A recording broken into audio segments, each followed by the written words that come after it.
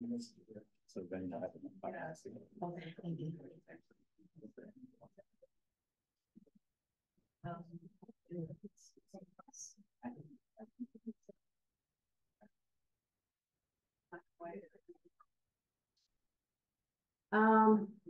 Well, thanks everybody.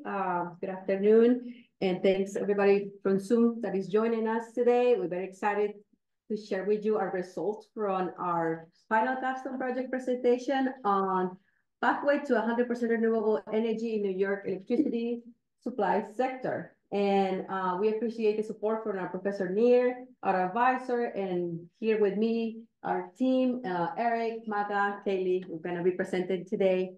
And just to give you a little bit about what we'll be covering today, gonna have some overview of our project timeline and our procedure. Gonna discuss our New York State energy landscape, what are our current renewable energy challenges that we have, and then an overview of our policy analysis and related studies, and then the meat of our presentation is sharing with you our results for the quantitative analysis and our findings, and then what would we love to have done if we had more time for future work, and then conclude with our future recommendations.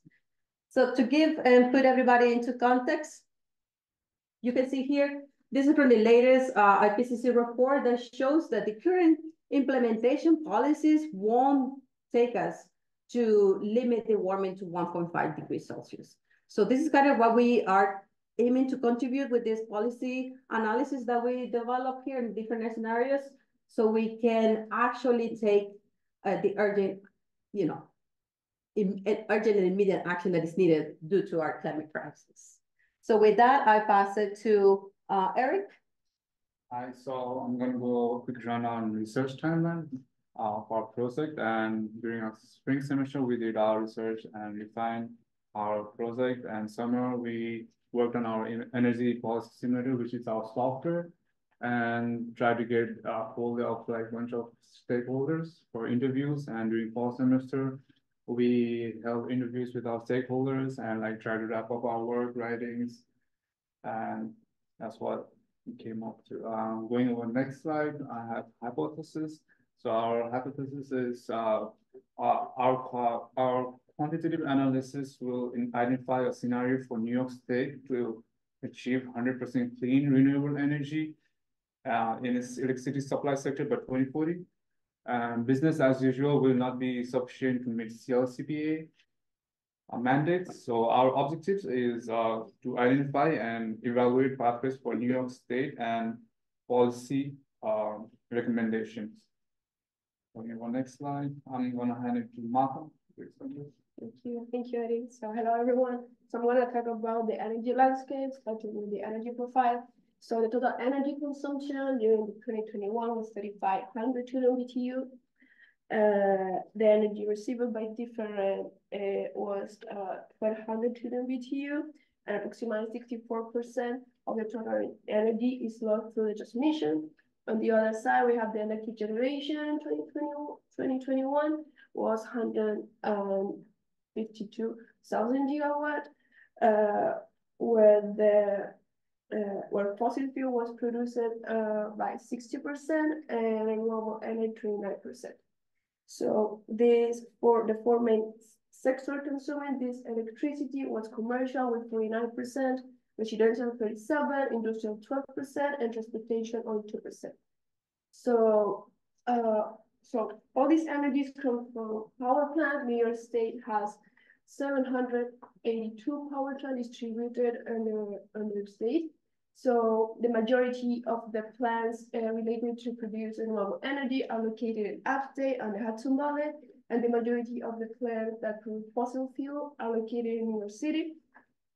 And as the electrification is coming, it's highly necessary to prepare the grid for the electrification to achieve the goals. So it's necessary to increase the capacity for the grid between 111 gigawatts to 125 gigawatts.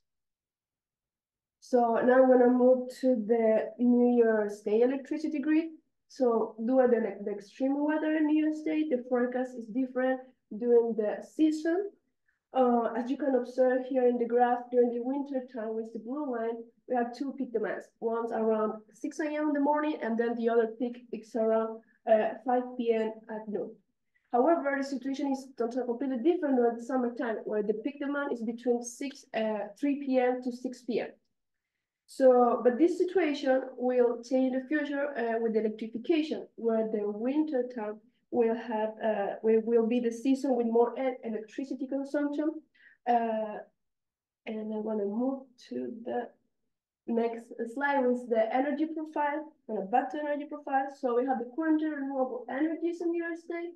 The current ones are electric, solar power, biomass, wind, and nuclear power, and the potential are green hydrogen, offshore wind, and biogas. So we need to know that New York City is the biggest consumption of electricity. So we have commercial, residential representing 86% of electricity consumption during the HVAC system. So the majority of the buildings in New York City are old and inefficient in terms of energy consumption, electricity consumption. So implementing more renewable energy or increasing the current one, it's not enough if their energy efficient is low. So the best way to improve the building is moving to heat pumps. So the heat pump can provide heating and cooling depending on the season. So basically what the heat pump does is move the heat from one side to another side depending on the season. Their technology is 3 times more efficient than oil field system. And there are 3 main types of heat pump, like geothermal, air source, and water heater. The most common heat pump that you can see here in the city is air source. And then I'm gonna pass to Eric, that he's gonna talk about the current renewable energy challenges. Yeah, so some of the challenges, current renewable challenges in United States is infrastructure. So our infrastructure is not ready to handle a large amount of renewable energy. And some states, what happens is some states have higher generating capacity for renewable energy, but has lower energy demand. So we need a lot of new transmission line that take renewable energy from one place to other, like states to states. And in the figure, we can see in the US map that on the left side in the US map, you see the footprint of wind and solar plants, and the blue one is the blue dots are the wind plants, and the orange one are the solar plants. And on the right of the figure we see in the US map is the what happens to reach our target, the wind and solar of 2050. So we need a lot of transmission line that connects to different states and improve our infrastructure. So dark curve is basically shows the challenges of having too many solar power, generating too many solar energy. So in the first graph we see, in the first figure we see the total electricity demand curve for New York State. So this is true for most of the places. And on the second figure, we see like what happens when there's generation of a lot of solar energy. So we know that like solar energy is generated during the day and it peaks during the midday. So you see the demand curve here like going all the way down. So what this causes it causes like after when the sun sets, so there's no generation of solar energy. So what happens is that there will be like sudden high electricity demand. So utility companies will have to ramp up production to compensate this gap. So it will stress the grid. And what we can do is in the third figure, we see that we can store energy when there's maximum energy, solar energy generated during midday, and use it later when electricity demand is the highest, so that flattens the curve. So electrification, as Martha has already explained a little bit about electrification, it increases the electricity demand, and what happens is that the rate which we generate renewable energy should cover the loss of energy generation from like oil plants and also increasing demand from electrification. So that will be one of the challenges. And energy storages. So renewable energy, like we need uh, um, energy storages if we want to depend on renewable energy. So as we know that renewable energy, like solar energy only generate when electricity when there's like sun and wind energy only generates when there's wind blowing. So we need to preserve that energy and use it when we need it most. So we need energy storage. So investment and cost. Um, so even though the cost of solar power has been competitive with the grid, people may not have the upfront money. So there's like upfront money, that's a challenge. And also there's soft costs, there's permitting, financing, and installing. So there is a lot of investment and costs that needs to be taken in consideration for people to get motivated and depend on renewable energy. Going on next slide, I'm handing it to Katie. Thank you. Hi. So now we're just going to go over some of the key policies that are helping to enable this transition to clean renewable electricity in New York State. Starting with the CLCPA, which I'm sure most of you are familiar with, the Climate Leadership and Community Protection Act.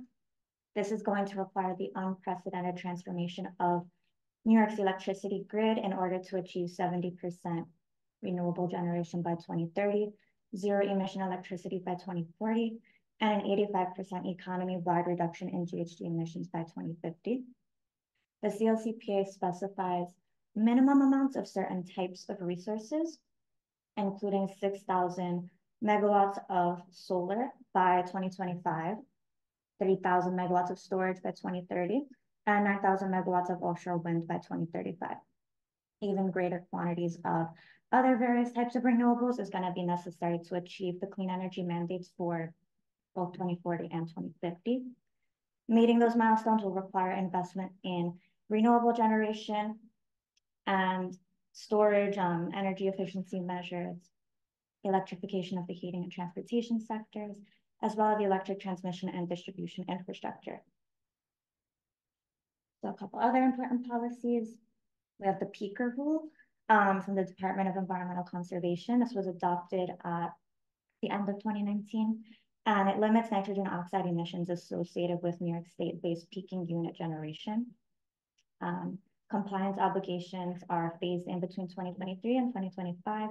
It's anticipated to impact approximately 3,300 megawatts of electricity generation. Then we have the Accelerated Renewable Energy Growth Act of 2020. This one seeks to accelerate the siting and construction of eligible renewable resources. It calls for cost reduction studies by establishing a state office to oversee the permitting approvals for renewable resources larger than 25 megawatts. It is also going to establish new transmission investment priorities to help meet these goals and mandates. The New York City residual oil elimination mandate prohibited fuel oil number 6 back in 2020. And in 2025, it's going to prohibit fuel oil number 4. So this is expected to impact nearly 3,000 megawatts of generation in New York City. Then we have Local Law 97. This is part of the Landmark Climate Mobilization Act. It will result in the electrification of heating and cooling in about 50,000 of the 1 million New York City buildings that are reliant on fossil fuels at this time. It's going to significantly increase the demand for electricity. Compliance begins in 2024 and calls for a 40% reduction, as well as a 80% overall reduction by 2050. So while public policy is driving so much needed change, the retirement of fossil-based resources is currently outpacing the development of new renewable-based resources and other dispatchable emissions-free resources. The net effect of that is that the reliability margins have started to thin starting this year, actually. So in coordinating this transition, the state is going to have to prioritize the resilience and reliability of our grid. And as you can see here in this image, we'll be needing triple today's renewable generating capacity in order to even meet the 2040 mandate. That's equivalent to approximately 111 to 124 gigawatts of new renewables. And now I'll hand it to Martha. She's going to go over some of the studies that we reviewed and help inform our report. Thank you, Kaylee. So here's a list of the few related studies we consulted. I'm not going to talk about all of them, just I'm going to be brief with some of them. So the first one is Hong Kong energy policy. So Hong Kong started to reduce between 60 to 70% of its carbon intensity by 2030. We did a study, they used the same policy simulator than us to model it as a decarbonization scenario that will reduce a carbon emission from 37 to 5 million metric tons per year by 2050. And the other study is 100 clean renewable energy and storage for everything. So this study was basically that the world can be powered entirely just by wind, water, and solar, improve the health, job creation, or also reducing the environmental impacts. The challenge of this idea is that they require significant investment in infrastructure and also the intermittency of renewable energy sources. So now I'm going to pass to Flor, then she's going to talk about the quantitative analysis, results, and findings of energy policy simulator. Great, thank you. So as we saw today, we've been discussing about the energy landscape and policies and relevant study, challenges of renewables. So we took all that in consideration and utilized the energy policy simulator, the version 3.43, which was developed by the Energy Innovations LLC as part of the Energy Policy Solution Project. So this is a simulator that it was developed for US basically, and it can model all these energy policies impacts to feasibility from the triple bottom line perspective. But our focus was mostly only on the electricity supply sector. So we didn't consider the whole energy profile for New York State. So how we perform this analysis? Here is very simplified the steps that we perform. Started with, it's not here, but this simulator allows you to create a user. So that's very good because you can save all your simulations and keep all your data. Then after that, you select your region. So for us, we selected New York, right? And the sector, the electricity supply sector. After that, we selected our baseline scenario to what we're going to be comparing it to. And then model alternative scenarios for the policies package, and then run several simulations and evaluate the results so we can draw conclusions and recommendations that we're going to discuss here. So what are the simulations that we run? We run 4. The first one included electricity supply sector policies only. The second one added to that first one, cross-sector policies. And the third and the fourth simulation included additional policies that will impact the electricity supply, because we know that electricity supply is based on the production of the electricity and the consumption, right, the demand. So we consider those policies that we're gonna discuss in more detail in a few seconds. So here, just to give you a quick overview, our baseline scenario from the electricity supply sector consider that it will reach 50% renewables by 2030 and 70% by 2050. And that represents a 12.6% reduction from the emissions. This is the whole matrix, right? So just here in the table, we have these reductions, and our last one consider a reduction from baseline of 49.2%. And then again, here, there's so many graphs and results that you can analyze and play with them, and it's a lot of information, but here we just wanted to give you a quick overview of those results. So the first chart on the top bottom left quarter, the first one here, this is one, shows the overall reductions in carbon dioxide equivalents from our 4 simulations. The proposed simulation that we are selecting here and proposing as a result of our research is the lighted purple line, and reduces the step to the whole matrix to 78.2 million metric tons of carbon dioxide equivalent per year. It meets also the 40% right there, the 40% below the 1990 levels by 2030. But as you can see, this is the overall matrix, right? It's not just the electricity. From the electricity supply, we have our the second graph here. We achieved our 100% renewable by 2040. And we have some of the previous policies that have accelerated schedules that will achieve that. But in the next one, you're gonna see that the benefits of achieving that accelerated schedule are not that many. And in the third graph, you can see that the first two simulations, which are the bottom one, shows less benefits from the avoided deaths and climate benefits. And our proposed shows 24 billions that are saved from this. And then from what is the cost of this package, this policy package? You can see the lighted purple. This is our proposed, shows the biggest savings in this. And then, so after we simulated this, we had the first 3 simulations that considered the industrial sector, but then we just decided to remove those policies because we had less impact on those. And considering the challenges that we currently have for the renewable energies, considering the increase in the demand that we're going to have from electricity, from the transportation sector, from the building sector, we modified and adjusted our policy levers and implementation schedule. So we consider the efficiency too, that should be part of remember the electricity supply, as I explained, is 2 parts, right? The generation and the production, the demand.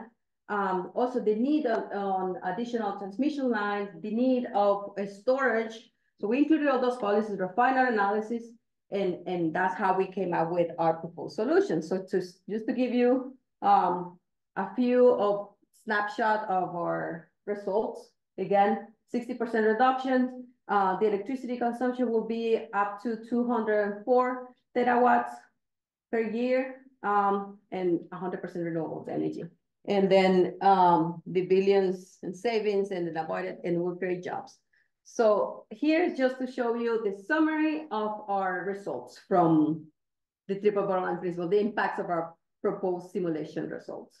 And from the environmental impacts, we see how much millions of metric tons we save, and the electricity consumption is also reduced to 204 terawatts per year.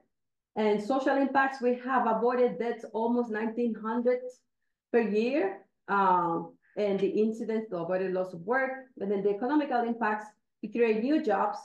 And also one key point here that I would like to highlight is the energy intensity per unit of GPD. We keep it right below from the baseline scenario. And then our other simulations presented a higher number. So that means that the cost of electricity producing in an accelerated schedule will have a higher cost. So we will love to have more time, and this is what we would like to continue to explore, like additional sectors from the policy simulator, so we can actually transition to a carbon-free energy from New York State. And with that, I pass it to Kaylee to give us some recommendations. Thank you, Flora. So we only pulled a few of the recommendations that we laid out in our report for New York State to keep in mind as we undergo this transition. So as we discussed with our stakeholders and subject matter experts, which included members of MOC-EJ, DEP, and CUNY, and also confirmed in our research, New York State will need to continue refining its planning processes to achieve the necessary coordination of distribution, local transmission, bulk power transmission infrastructure, and renewable resource investments. This will all need to be aligned closely, both in terms of location and in-service dates with grid infrastructure investments in order to achieve the most cost-effective outcomes. And looking forward over the next decade, the NYISO is forecasting an overall decrease in energy usage due to energy efficiency initiatives and increasing amounts of behind-the-meter solar generation. However, alongside that, significant load increasing impacts are expected due to the growth in electric vehicle usage, large cloud computing data centers, and other electrification, such as the conversion of home heating and cooling, water heating, and other end uses from fossil fuel-based systems being converted to electric systems. So as the level of renewable resource generation increases, the grid is going to need sufficient, flexible, and dispatchable resources to balance the variations in wind and solar outputs. The integration of batteries is going to be really important there to store renewable energy for later use. And as for the CLCPA, long duration, dispatchable, and emission-free resources will be necessary to maintain reliability and meet its various mandates. Those resources are not commercially available just yet, but they will be critical in maintaining future resilience and reliability. In addition to that, increased transmission investment is necessary throughout New York to achieve the objectives of the CLCPA. So as we know, most of New York's renewable energy capability is located upstate. And in order to bring that renewable energy to market, 3 new transmission projects are under construction through the NYISO. This is actually the largest transmission project that New York State has undergone in over 30 years. So it's going to be interesting to keep an eye on that. And lastly, we want to thank all of you for your time and your attention. I hope you're feeling optimistic about New York's future. I hope you learned something, and we're looking forward to any questions, comments, and suggestions that you may have. Thank you.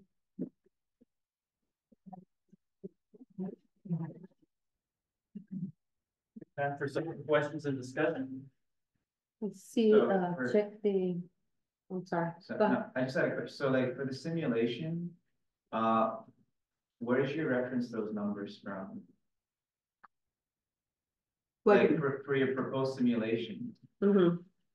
where did you get, like, how did you arrive at those numbers? I guess you must have taken a reference from somewhere. Yeah, this is part of the simulator. This all data is available from USA. So the way it works, as I was telling you, we set different policy levers, and then that compiles with all the background data. Is a model that takes all the available data publicly for everything from the whole USA. And then based on your policy levers and your schedule implementation gives you the results from the emissions and from economic, socials. And here I just give you a quick snapshot of those, but it's coming from the model and So available. Are these the levels? Yeah, this is a few summary of the levers that I have for the proposed policies in a proposed simulation. So basically, like the model itself, let's say for example, considers clean electricity standard as 100%. So that like the percentage is based on the model. It's not something which like you kind of put in yourself. Like it's not like you're saying CCS would be 20% and then CES would be 100%. Yeah, So we're saying that. You're We're saying, yes. So that's my question. Yeah. Like, why did you assume, based on what did you assume CCS would be 20% and the electricity standard? Based on the challenges that we have, based on the existing policies that we have in place, based on the current need and demand that we have. So basically, it's still an arbitrary number. It could be, but you have to have an informed decision to set the lever, right? Right. That's what I said. After we refine the first simulation was based on our gut, right? We want to accelerate. We're so excited. We're sustainability professionals that wanted to accelerate the transition. So we max up all the levers and the implementation schedule right away, but it's not economical feasible, right? So as we progress in our research, we define, we see, oh, we have these challenges.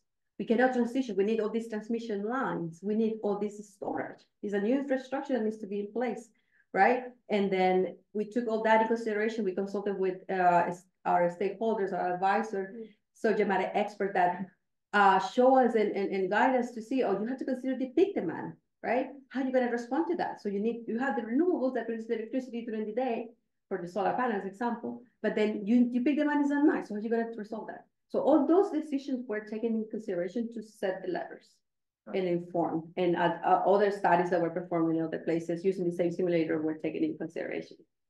A great question. Thank you. Thank you. Does it also account for, the impact generated by, storage technology like batteries and maybe even the renewables, like actually creating the solar panels as an environmental impact? That part, no, we didn't explore that part, the impact of that, no. It includes the impact, the environmental impact of changing, you know, the commission of the existing power plants from the air quality, you know, and the avoided deaths from that, the social cost of carbon, all of that, the cost of implementing that, but the actual cost of producing, we consider the CapEx and OpEx, right? And the investment of that, but the environmental impacts associated for the production of the raw extracted materials, no. That would have been interesting. And the tool actually does allow you to like input your own data and bring in new things. It was just difficult for us to do that because it required like some Python knowledge, and I just have a very introductory level to that. Yeah. But like if you were to use this tool for any of your studies, you can actually import your own numbers if you want to. Yeah, so that's why we say we would love to explore all as a continuation of our research. So we can add even additional policies that are not considered here, right? And all those additional impacts.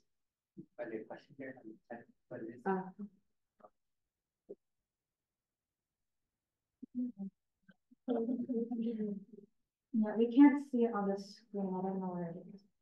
Yeah, just bring the arrow, Oh. Move the cursor to the right. go all the way to the right. No. Oh, okay. Oh, yes. Oh, yeah, Like look up. yeah. Can you do it? Oh, yeah, okay, got it. You have it? Can you do it? No, I don't have it. No, there it goes for. I don't have anything other than. I don't have a question in here. Thank you. So that's on Q&A. Yeah, the Q&A, we see, can you go there? I don't know. Here.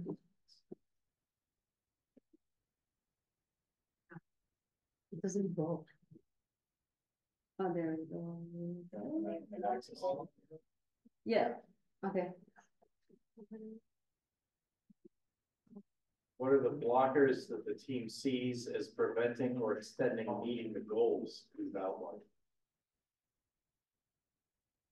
Well, there is, as we saw some studies, right, there is some challenges for the policy level, the implementation of these policies as an aggressive part of it, but also the support for the public. We need to reach out to the public a lot because there could be some resistance from the public and regarding they don't want to have a solar system, a solar farm, or a wind farm installed, and some environmental impacts associated, like they say, offshore wind that could create.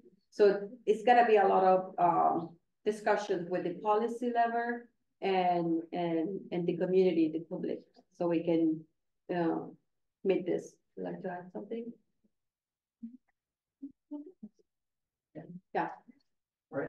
So we'll move on to the next presentation. Yeah. Thank you.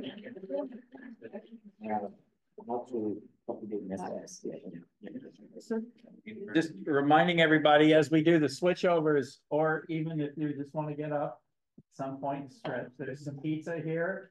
Help yourself. There's a gluten-free, a vegan, couple of cheese, pepperoni, and sauce. And there's drinks. No. Oh. No, you're after this.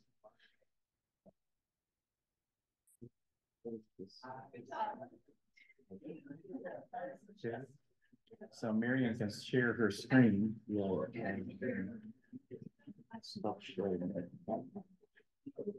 I think it's already stopped. No, it has. Need to stop sharing over here. Yeah.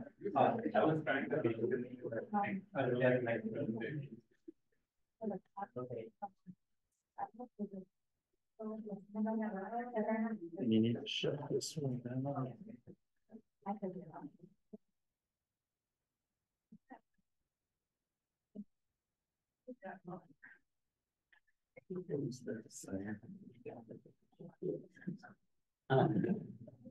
Yeah, I have a question about that point. I tell everybody. So Miriam is. Yeah, so maybe I'm saying that this is number 6 and I have number 3. Yeah. So she just. So when is your Oh, 20. okay. So basically, we can. Okay, well, I think that. Yes, yes. When she can. She has to unmute. So we incorporate your comments. Okay, good. Miriam, can you share your screen? Yeah, so. No, no, no, I'm done. Actually, You're gonna just, okay, all right, you take care of it. Like what policies, you find work especially well, or what policies. Yeah, yeah. I think 2 of them.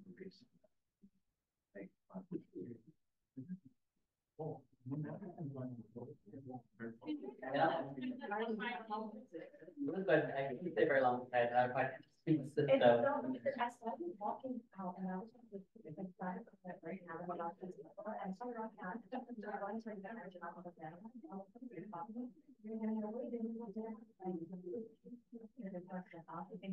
Yeah, I left out medication. I never been to down here. Have you? I haven't. Yeah, no,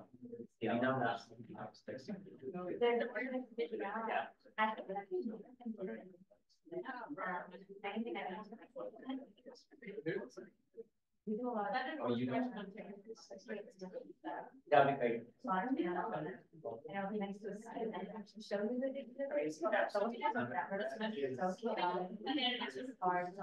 But I think. Yeah. So.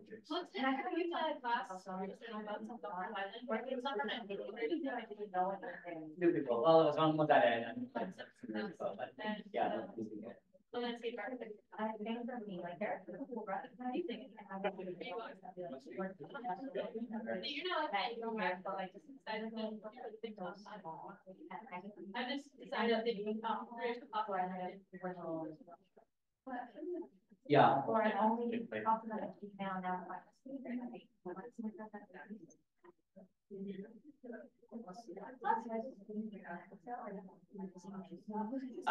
No, I didn't have any gas out there. I was going to say, yeah. Oh, I didn't know that.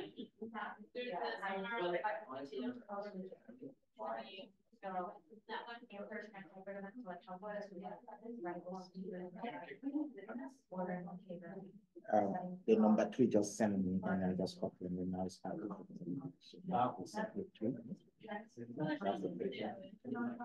Miriam's gonna have to share her screen because he has to change the slides. No, it's not Marian, it's a number, the group 3, I think, you are group 3, right? The group 3 is. No. Yeah, group 3. Okay, I guess you're next. Yeah, Okay. so that's the slide. I just say they just sent me the slide earlier. Then now, Marian is the assistant. I went to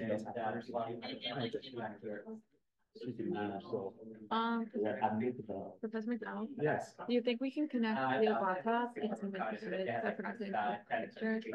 That's gonna be tough. The only thing you can do is, you want to copy some new slides I over? have it on here already. We have to connect them to here and copy them over. Or should we email it? No, just copy, just connect it over here. Okay, okay. Yeah, I can just. Oh. Thank you. Yeah.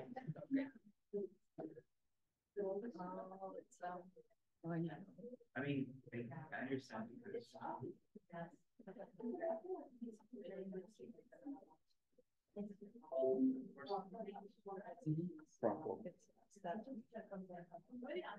Yeah.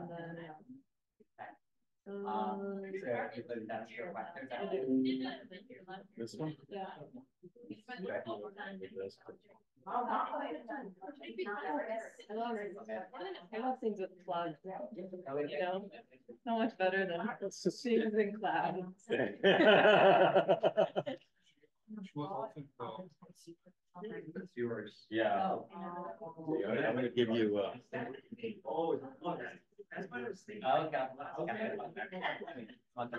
gonna give you a wave at 20 minutes, and there are 5 minutes left at that point. Okay. So next. We're good at time. What? Hopefully Okay, so, where's my, next we're gonna hear about, urban forests in New York City. Another remote sensing themed project.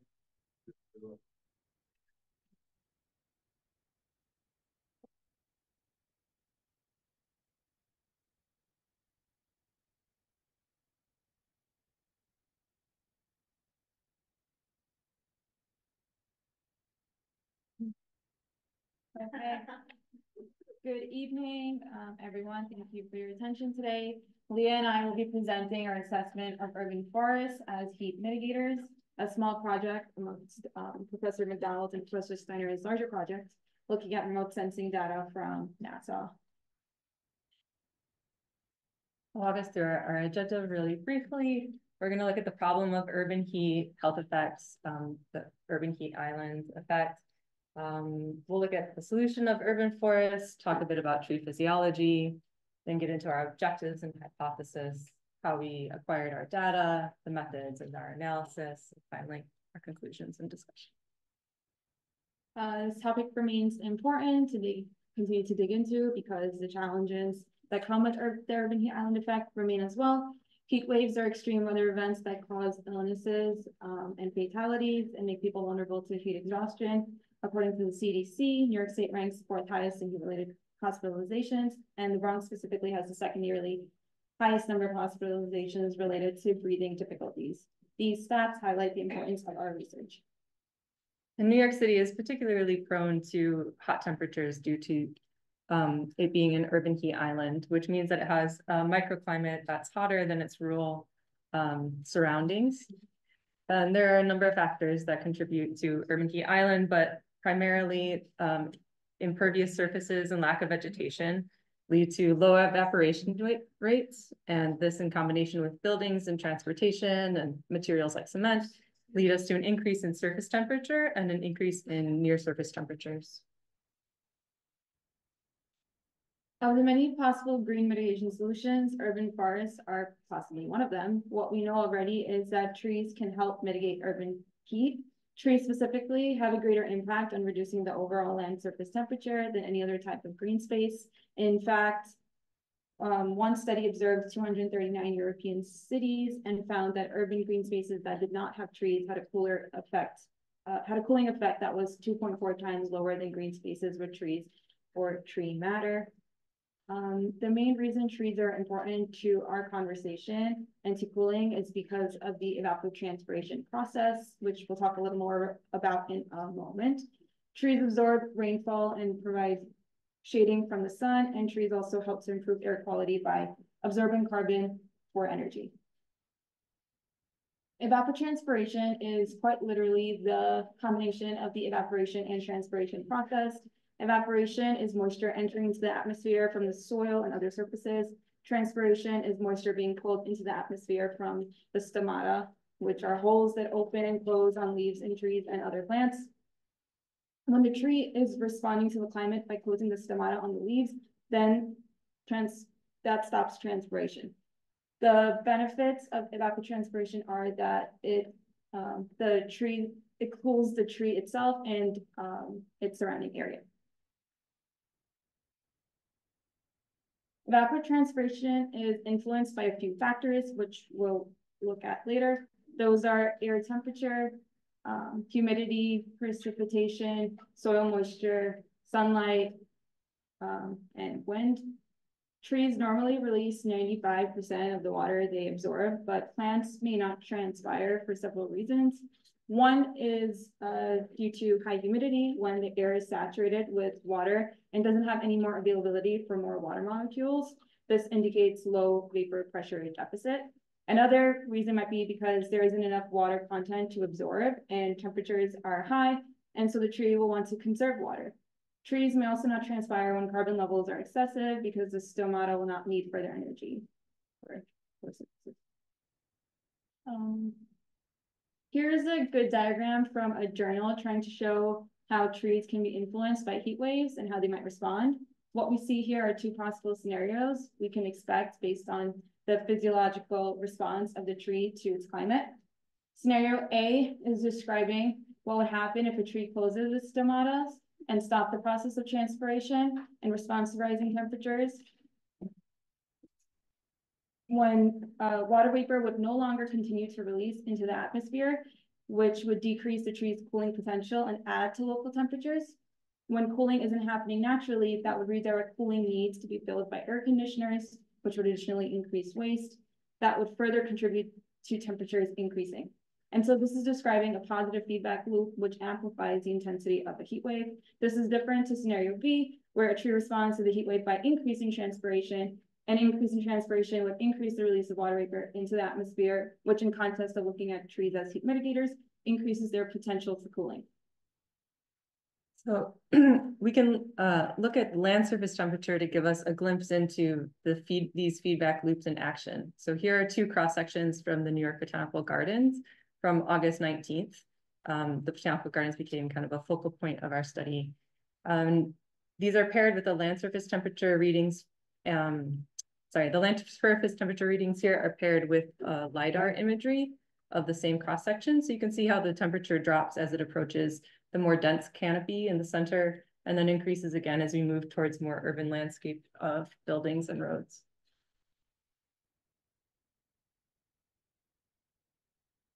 Oh, that's me. Our objectives are to understand the relationship between water regulation in trees, soil moisture, VPD, and the resulting cooling potential of urban forests during heat waves. The second objective was to understand how the vegetation type impacts the cooling ability and how far into the urban environment that cooling ability will extend. And then thirdly, just kind of an overarching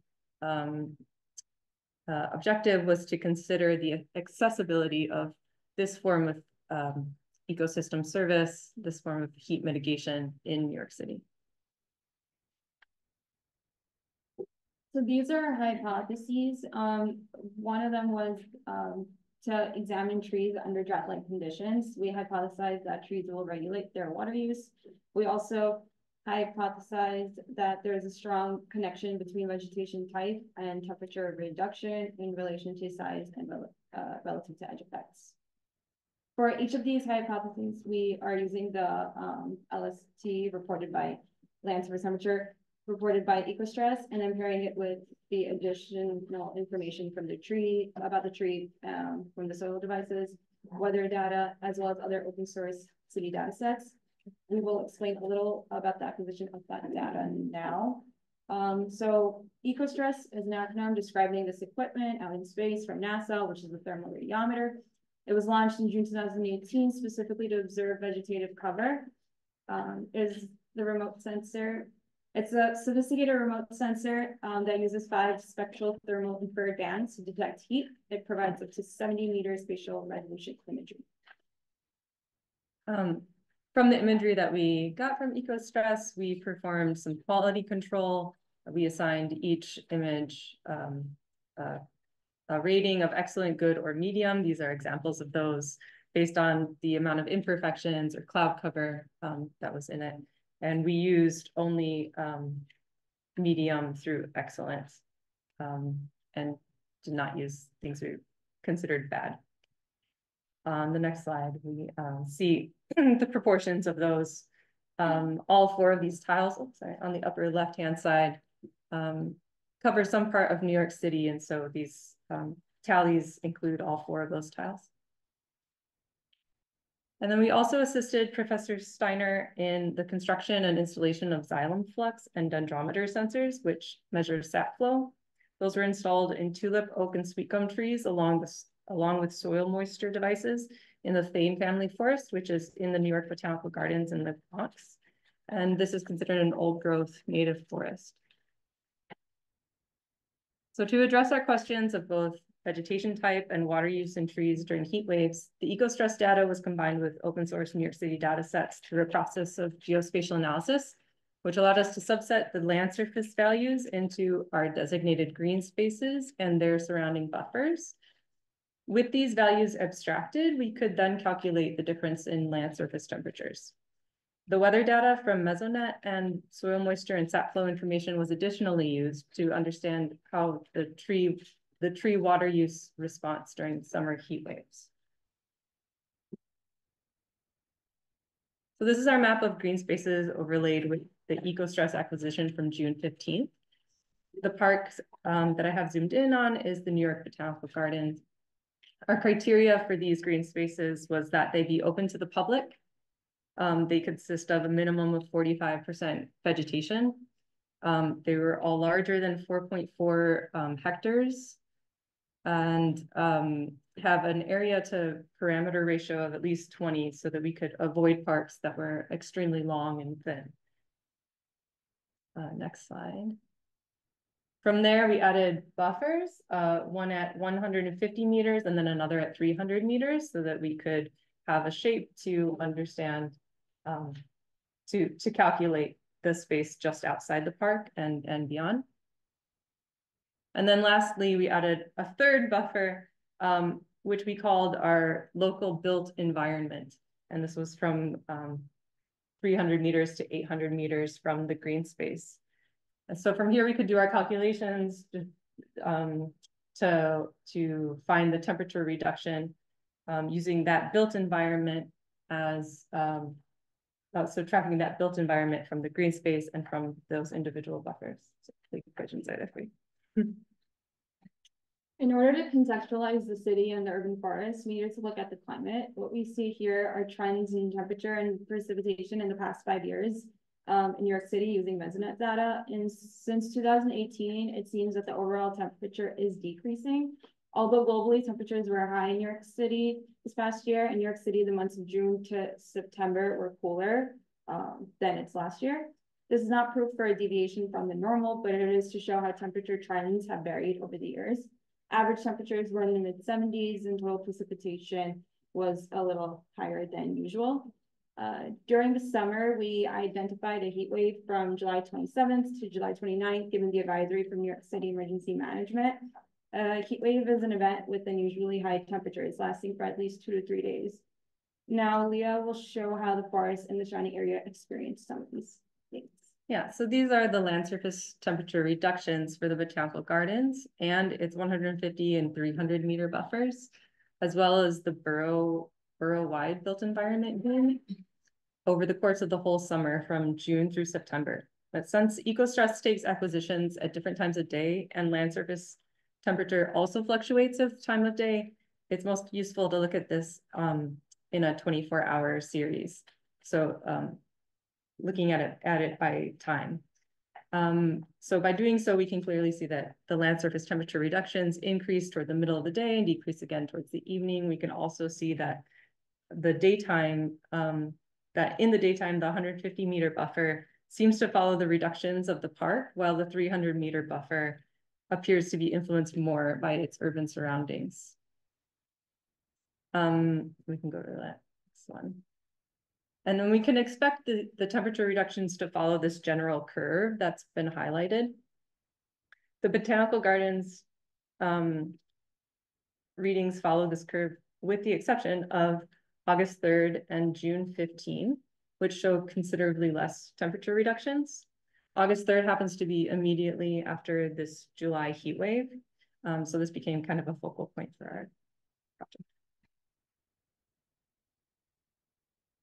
We were limited by some of the data availability and quality that we had, but we were able to plot captures for July 26th, and July 30th, which was which were actually right before and right after the heat wave advisory dates, and August 3rd.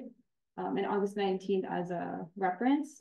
These are temperature reductions as seen in the Botanical Garden. It was significant to us that August 3rd had a comparatively lower reduction than July 26th or July 30th of the heat wave week. When looking at it, with soil moisture, it aligned well that there was a lack of water availability when soil moisture content reduced. Looking at the meteorological data here,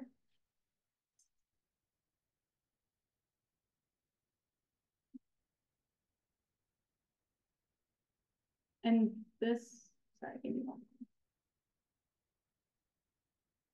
Looking at the meteorological data here, we see that humidity falls after the heat wave. We also see that there is no precipitation between the 30th of July and the 3rd of August. And so in a drier climate where soil moisture content has been reduced, we see that transpiration does decrease amongst the installations. And that tells us that the tree did seemingly regulate itself in response to the heat wave. If you guys are following, this is meteorological data on the right and the soil moisture data on the right and the transpiration rate on the bottom right. Thanks to Professor Steiner. Okay.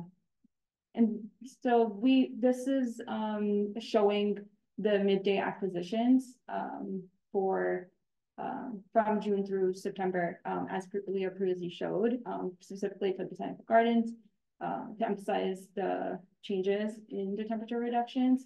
We see similarly in non-continuous canopies like St. Mary's Park and Woodlawn Cemetery. Looking at the meteorological data specifically for midday acquisitions, this was through the help of Weather Underground because some variabilities weren't present for the mesonet data, like wind. But when looking at August 3rd or June 15th specifically, the main commonality between the two dates are high temperatures and also cloud cover, as opposed to June 19th, where we see the most temperature reduction when it was mostly sunny. We didn't have soil moisture data for most of June to look at the reduction in that context. So we'll move on to our second hypothesis, which was that there's a strong connection between vegetation type and the magnitude of temperature reduction in urban green spaces above a certain size relative to edge effect. So to look at this, we selected 6 parks, 3 that are primarily grass and shrub, and then 3 that are primarily canopy. And there's a small, medium, and large of each. Try to select things that had corresponding sizes.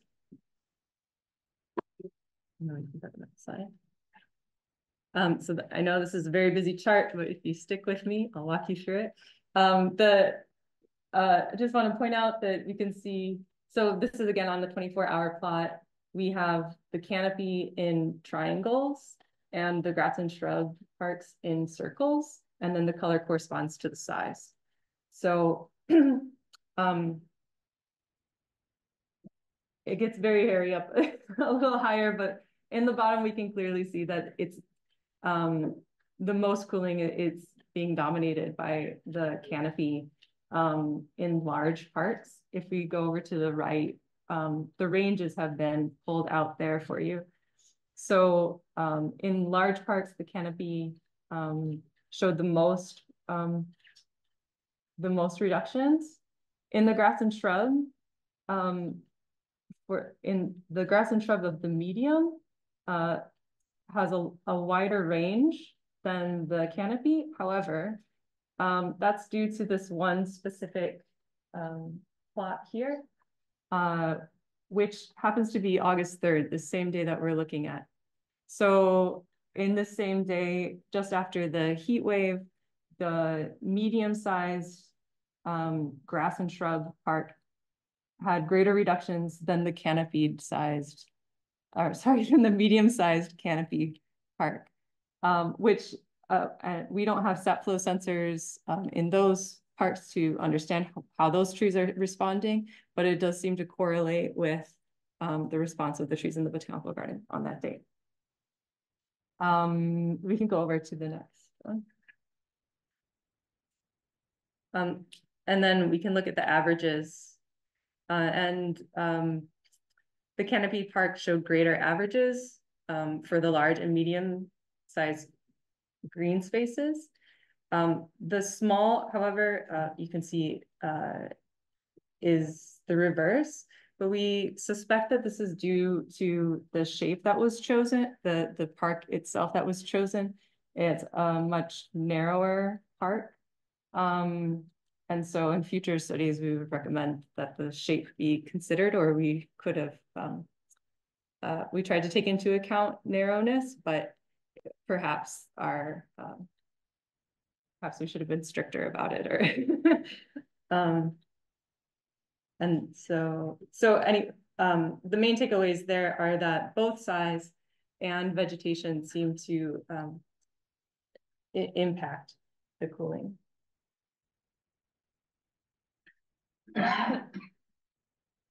So our conclusion mainly for our initial hypothesis is that the decrease in land surface temperature reductions after the July heat wave is believed to be most likely impacted by the dry conditions as described.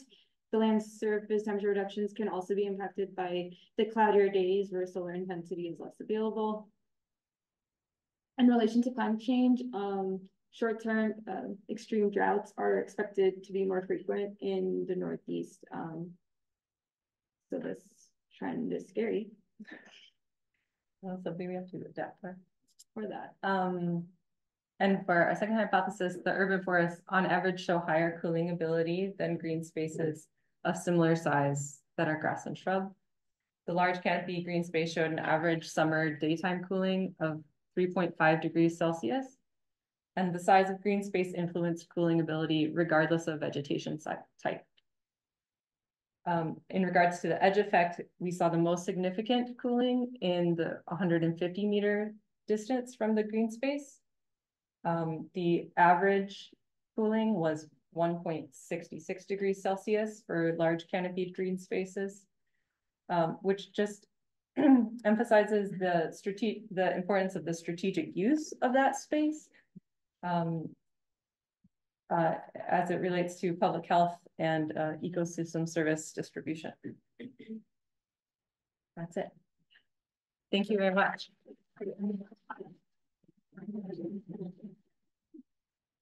Well, time for questions, discussion. Yeah. So I have that one question. When you were showing that slide with the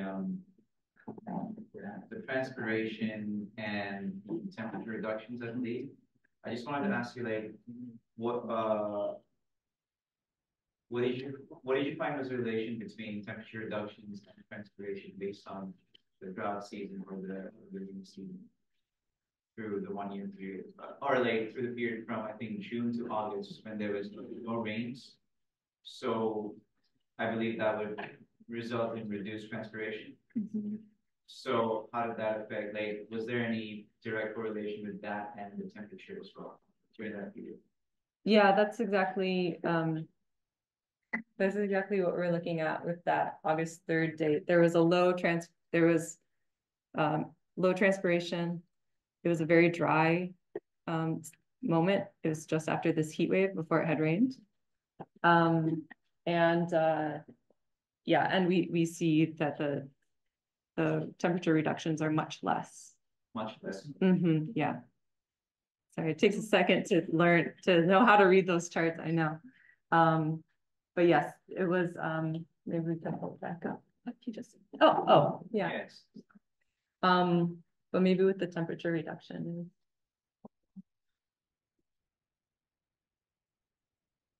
Oh yeah. So this is the date when it's quite corresponding with August. There, so you can see how the soil moisture is drying low in that moment. Following the heat wave. Yeah. Right. And then it rains again. So no rain and dry. Right. And so the green lines over there, they represent reduction in temperature within the park. Within the park. Mm-hmm. So that's also less during that period of like no rains and less transpiration, right? There's less reduction. I have a question, but I don't know if you talk about it in the presentation, but concerning the graph of the temperature and precipitation, where the temperature increased in 2020. There was a peak in 2020. Yeah. Yes. Why there is a peak in 2020? However, it's the COVID year, and the CO2, for example, emission is decreased and everything is decreased. Yeah. In that year, why did it increase the temperature? Right. I mean, this is for air temperature, not for land surface temperature. We would expect air temperature to decrease alongside COVID. And this is pulled from Mesonet averages. Is there You're any saying that- correlation why it increased in that year, or The temperature and the 2020. precipitation? Well, no, precipitation in 2020 is pretty normal, but Oh, I the see. temperature is high, and that was unusual. That's true. We were focused on this past summer, so we didn't specifically, I mean, this is looking specifically at June through September. So, I mean, there could be that there's one particular day that's skewing it, right? Does anybody remember in 2020, when you were here, were you here in 2020? Was it a warm summer? Yeah. Because I didn't come in because I was working from home. I live in Connecticut. Yeah, we were working from home too. Yeah, everyone was at home. It was very hot. I remember it was very It's a hot. hot year. Oh, It was that's a hot year. It's probably Maybe it's your the feedback healthy. I mean, it may not have anything to do with COVID per se. Yeah, I don't think it did. Although it could be, maybe less aerosol emissions, so less pollution, so that could have led to more sunlight, so hotter. Oh, you're saying. Yeah. That's interesting. That's interesting. He's also suggesting maybe air conditioner usage went up since everyone was home, so that added to that. Oh. That's interesting. Yeah, the heat wave effect, yeah. Maybe increase air conditioning use because people are home. Yeah, well, yeah, that's. The heat island effect. Maybe we could wave hands about it all day. Yeah. Okay, I think, Is that it? Thank you. Yes. Sorry. So we mentioned, Yeah. green space part, right? So it's sustainability, there's the economy, the environment, and society. So I'm curious if you had more time or resources, what kind of research would you do on heat waves effect on people in the city? Yeah. How big? Do you want to talk about it? Okay. Yeah, that's definitely something that we wanted to have time to incorporate into this. And you know how time just it goes. So we ended up having a lot of work just on understanding what was happening within the park. But we could certainly one thing we wanted to do is look at these environmental justice areas that and in fact there's a new report that we were hoping would be out by now, but I think we wouldn't have had time to incorporate it anyway. But the city has released environmental justice areas based on census data, and so there are maps of those, and it would have been really great to see who lives within those 150-meter buffers, for example, and who lives outside of them. Yeah. That's the type. I mean, that's what we were hoping we could get to. Do you have any other suggestions? Just to see like influencing policy, like your data is helpful to help influence policy, which helps to protect people. So it'd be interesting to see like start out with Central Park or Vancouver Park or Staten Island, that park, see like how people use the park and how it helps to mitigate the heat island effect. To maybe help be like, yeah, this is important, let's fund our research. Yeah. True. Thank you, Leah. Thank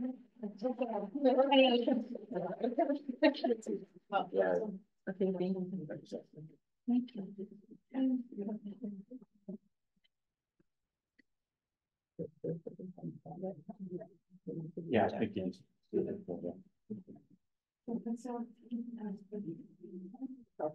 Yes, we have told Best Buy. It has all these gadgets. Yeah, I just walk around every cord imaginable now. Okay, watch it. Is group 4? Group 4?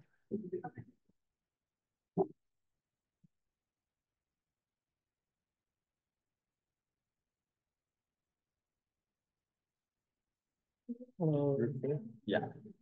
You have a PowerPoint? No, because we can't transfer it, but I have my lap. It's like a Canva thing. You're gonna have to scroll through. Oh, be able to do slideshow.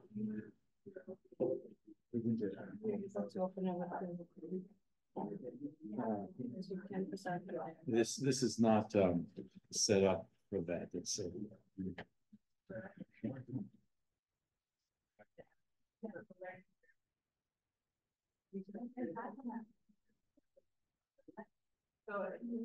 yeah, we had all sorts of trouble with PDFs last night. Right.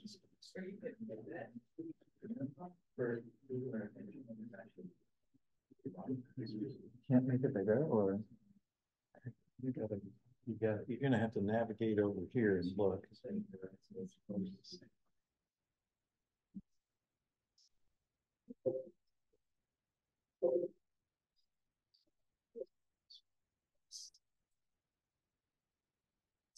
not.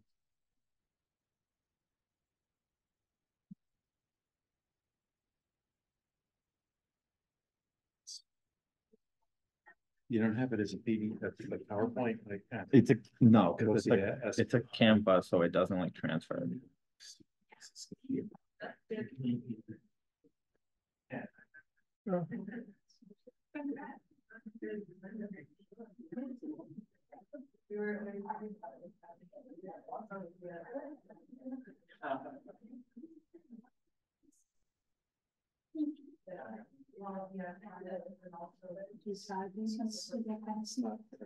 Well, let me see.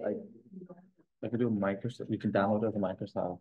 No, it Oh, does it?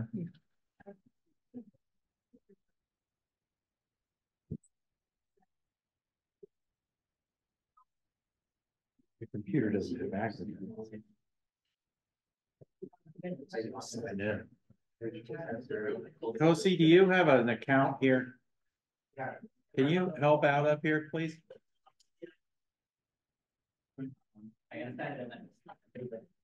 Does it?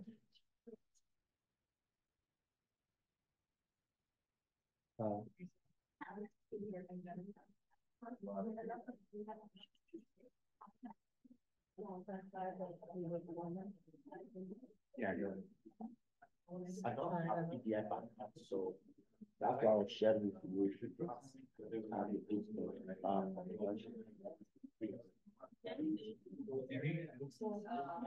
do you get it to show up over there? Wait, Genesis come? That's the PowerPoint. This looks right to me. I thought. Yeah, some of them get cut off. Yeah, you're gonna have that trouble. If you click the three dots, you can hit the second.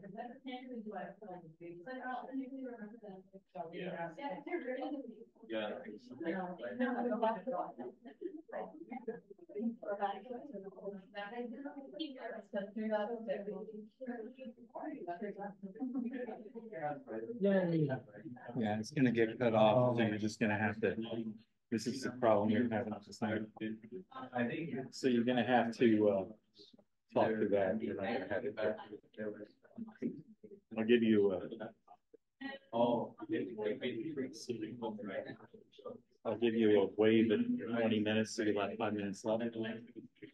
All right, our next presentation here, hazard mitigation planning in the Rockaways. I have to make you a host.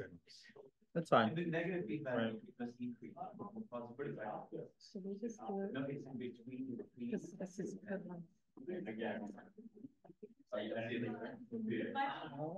we just do it from the browser.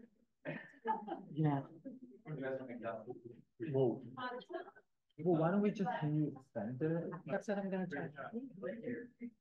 So to find the cursor.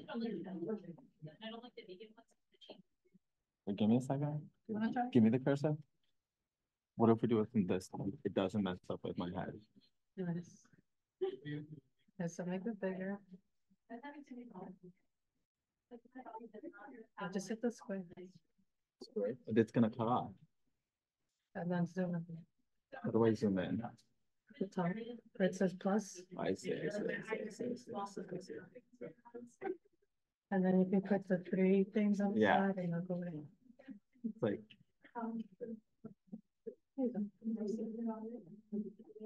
there we go. All right. And then we'll just scroll down. All right. You ready? Yeah. Restart. Restart now. Up to you. Hi, y'all. My name is Julio Rivas, and this is my partner. Genesis Reyes. And our Capstone is a hazard mitigation planning in the Rockaways. So our project is a little different than most of y'all. So we wrote a report for New York City Emergency Management. That's going to be part of their 2024 hazard mitigation city planning, and this one's just specific to the Rockaways. So just a little bit about our agenda. We're going to get to know a little bit about NYSUM, that's the acronym, Frank, which is the Rockaway Arvin Nonprofit Coalition, which is the nonprofit that we worked to create this report, a little bit about the community profile, the natural environment, demographics, zoning, land use, about our planning process, the hazard identification, risk assessment, or needs assessment strategies and communications. I also just want to put it out there that this will be published in New York City website.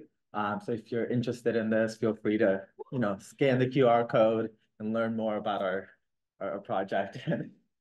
I see someone else scanning, so I'm just gonna give it a minute. This is a direct link to our report. Yeah. So if you want to see like a comprehensive report that this presentation is based on, then you'll find it on that website. Awesome. I'm gonna give it another minute because I see a phone. All right. All right, a little bit. So New York City is developing their 2024 updated hazard mitigation plan citywide. The plan outlines specific actions and objectives that New York City can take to reduce risk. It is also a requirement for the city to be eligible for post-disaster mitigation funding from the Federal Emergency Management Agency, FEMA. Resilience, a measure of the community's abilities to bounce back and learn from disaster events. For those who know, the Rockaways went through Hurricane Sandy, and this was a major hurricane in the community. So the Rockaways are composed of experienced neighborhoods with robust community networks. It also is because of these networks and experience, the Rockaways has been able to preserve in the face of disaster events. Two teams from City College, have been able to present in the face in partnership with NYSUM and the Fall Rockaway Arvin Nonprofit Coalition have worked to develop a hazard mitigation plan for the Rockaways. And we used a variety of tools and resources that aims to add to the city's continued efforts to foster resiliency and promote preparedness in the communities.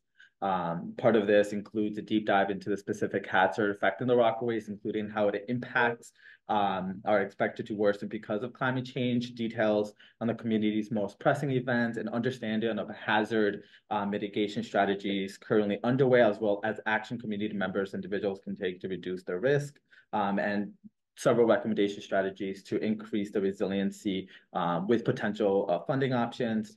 And we also are going to have some community network resources and ways that community members can stay informed.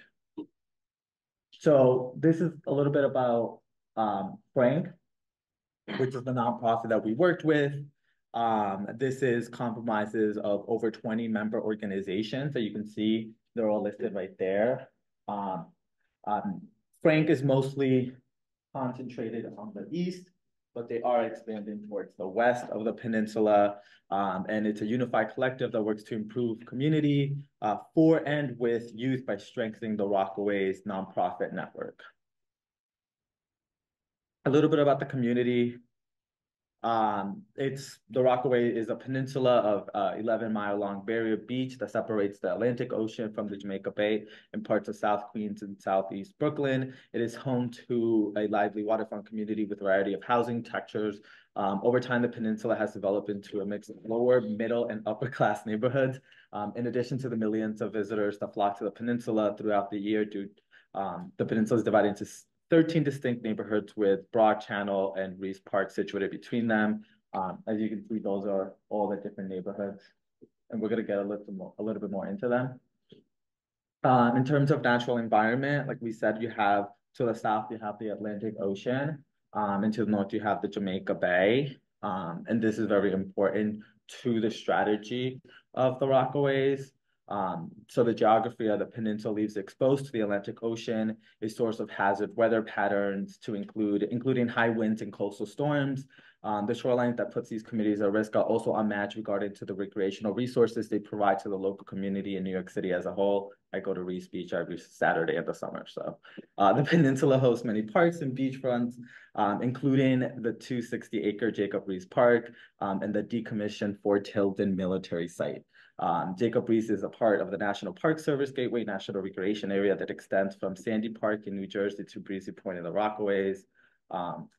So yeah, and then we have in the North Jamaica Bay, which is one-of-a-kind natural resource, providing 18,000-acre environment that supports both wildlife, habitat, and recreation. Much of the bay is composed of parkland, yet there are many opportunities not only to enhance these spaces, to support the ecology of the bay, but also to improve public access while mitigating flood risk.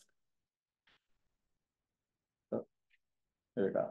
A little bit about some demographics. So the Rockaways is extremely diverse in regards to demographic, and it's in the population, right? Currently, one of the main trends, the Rockaways is a population increase. In 2020, the population of Queens Community District 14, which the Rockaways is situated in, it was 124,000. By 2021, it increased to 134. And there's still lots of different developments being built right now for more affordable housing in the peninsula. So it has experienced an 8% increase from 2010 to 2020. And this increase is above that of Queens and New York City with 7.8% and 7.7% respectively, kind of close, but still high. The highest population density for the Rockaways exists in the eastern end of the Arvin and Edgemere and Far Rockaway neighborhood. So that's to the east, right? Like we said, that's also where most of the density is concentrated. And between 2010 and 2020, there was increases in Hispanic and Asian populations, while white populations declined. I do want to point out some of these numbers that we found that are extremely interesting.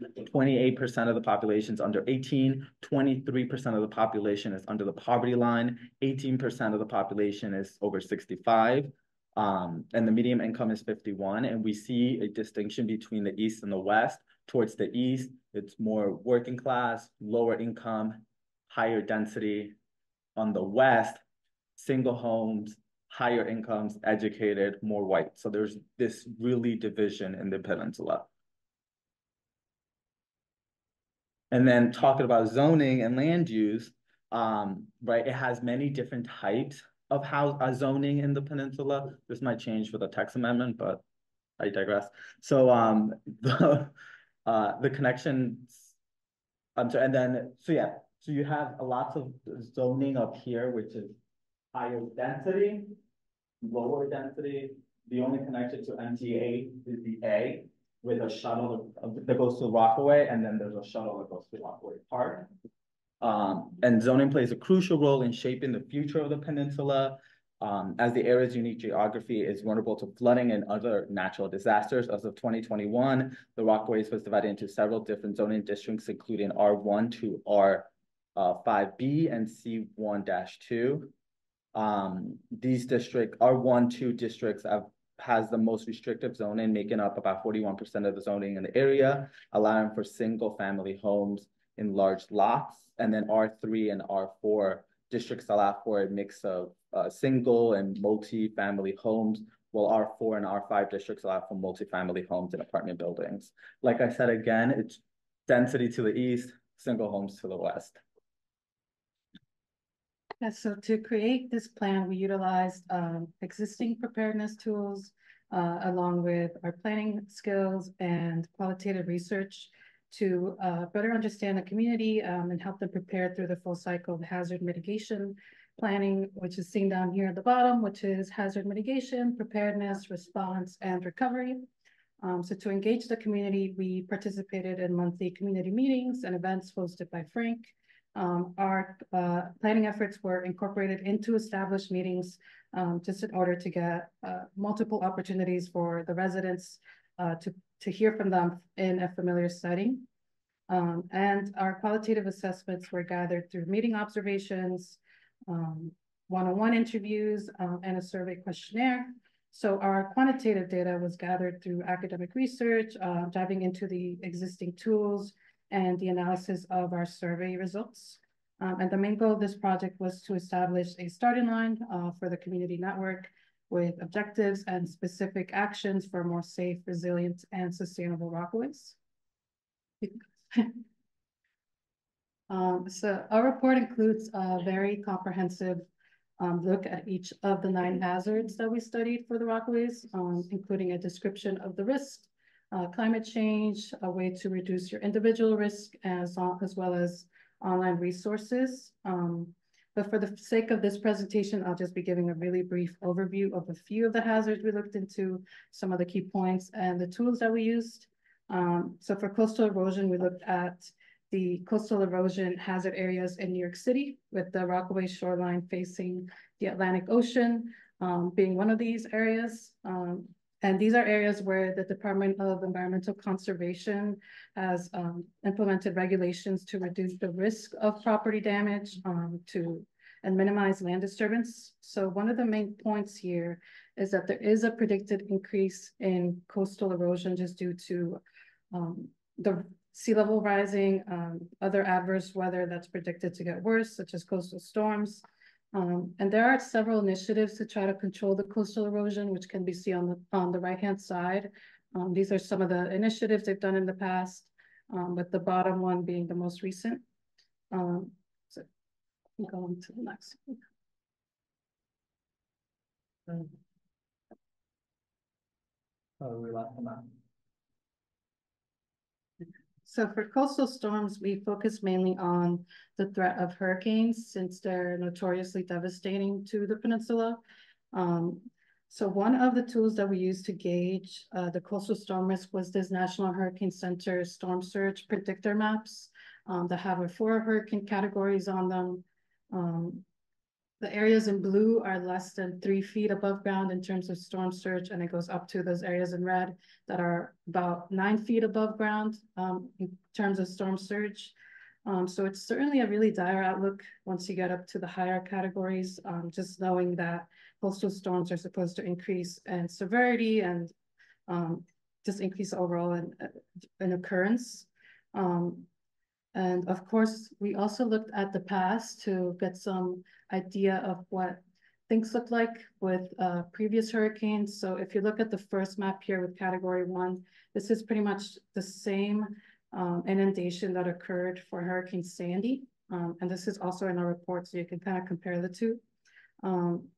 So taking a look at Sandy, let's go back. It was sort of a special interest to us just because the area was really devastated and hit super hard by the storm. And these are some of the images that I got from a volunteer that I spoke to. They volunteered in the immediate cleanup after the storm. From many of the people that we spoke to, the volunteers were really essential in the immediate response to the storm. So yeah, this is some of the wreckage seen here. In the first image, you can see the boardwalk is in the middle of the street where it used to be next to the ocean. So yeah, it's really, really powerful effect on the community. Okay, so for earthquakes, we took a look at the overall seismic risk of New York State, as well as infrastructure density, the age of the buildings, and the building types within the Rockaways. So homes that were built before 1996 did not consider any seismic code. So that means that they're especially vulnerable. And as you can see in the first map, most of the homes here were not built after 1996. So they did not consider these seismic risks. And then taking a look at the buildings by type, we found out that masonry buildings have a greater risk of collapse. And so about 10% of the buildings in the Rockaways are masonry. So then taking a look at extreme heat, one of the main things we consulted was the New York City Department of Health, their heat vulnerability index. So overall in the peninsula, just going back to the heat vulnerability index, it takes into account air conditioning access, green spaces, median income, as well as the surface temperature to assess the risk. And on the peninsula, it can range from 3 out of 5 to 5 out of 5, which is most at risk. And so you can see here on the westernmost end, the risk is 3 out of 5, most likely due to their really high income, as you can see here. And then as you go over to the eastern side of things, they get a little bit worse. So all the way at the eastern side, we have Far Rockaway and Bayswater. They got a 4 out of 5. And then once you look at the middle to eastern section, which is Rockaway Beach, Auburn, and Edgemere, they got a 5 out of 5. So they have the most significant risks related to extreme heat. So for flooding, we focused on 3 different types: coastal, tidal, and inland flooding. To determine tidal flooding, we relied on the Department of Environmental Protection stormwater scenarios. So these are the maps on the left-hand side. And they mainly gave us a glimpse into the tidal flooding, which is the orange coloring you see. And these are 3 different scenarios. The first one is the current case with the moderate stormwater flood. Then in the middle, we have a case for 2050, still moderate stormwater, and then the worst case scenario would be an extreme stormwater flood with 2080 sea level rise. And as you can see, the bottommost map indicates that there would be tidal flooding in most of the peninsula, essentially. And there is a predicted increase in the acres in the Rockaways that are in the 100-year flood zone. It's already pretty high at 77%, but it's predicted to get 10% higher towards the end of the decade at 87%. And then the picture on the bottom just shows how closely a lot of the homes are to the water's edge. Yeah. Okay, so for winter weather, we made sure to look at a list of include a list of winter terms just to increase awareness in the community. I'm sure a lot of us are not super aware with the differences between a lot of these terms. And we did find out that snowfall is actually predicted to decrease in the coming decades. And although it's predicted to decrease overall, there could still be certain instances where some winters are more severe than others. So there's still a significant risk to residents to severe winter weather. Okay, so that brings us to our needs assessment. So starting off, we took a look at the needs listed off by the community district and their 2023 report. And we were able to identify these 3 key areas where they requested the most assistance, essentially. So infrastructure, resiliency, public health, transit. And we can see things like, these are mainly based on their worry for sea level rise and climate change, as well as their worry of overcrowding just due to the affordable housing that's slated to be built there in the next 5 years. So we have things like installing new and replacing old bulkheads, raising streets, adding drainage, installing check valves. We also have the construction of a new trauma center, so essentially a hospital, because they only have 1 left in the entire peninsula. Which certainly wouldn't, it's already overloaded, so it wouldn't be enough once new people start moving it. And then as part of public health, they also want to implement a water safety and swim program just to prevent drowning incidents for school-age children, which is another concern of theirs. And then towards the transit side, one of the main things is they want the Department of Transportation to conduct a traffic study, just to see how the effect of the new vehicles will be on the traffic as well as the evacuation of the peninsula, just because, as we saw, they're kind of limited with how they can escape that area.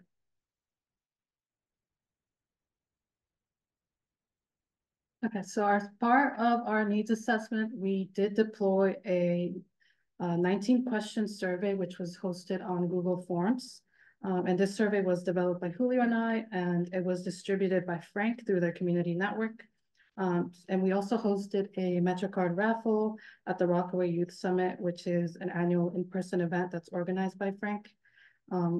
And that really did a lot to help incentivize some of the people that were not super interested in community resiliency.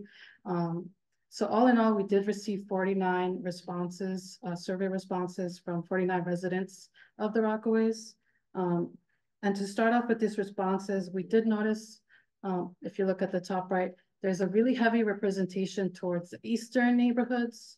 Unfortunately, not too many people from the western side did respond to the survey. So it's just something to kind of keep in mind, as Julio mentioned, that the eastern side is less access to resources, lower income. So that will really sway some of the answers we see here.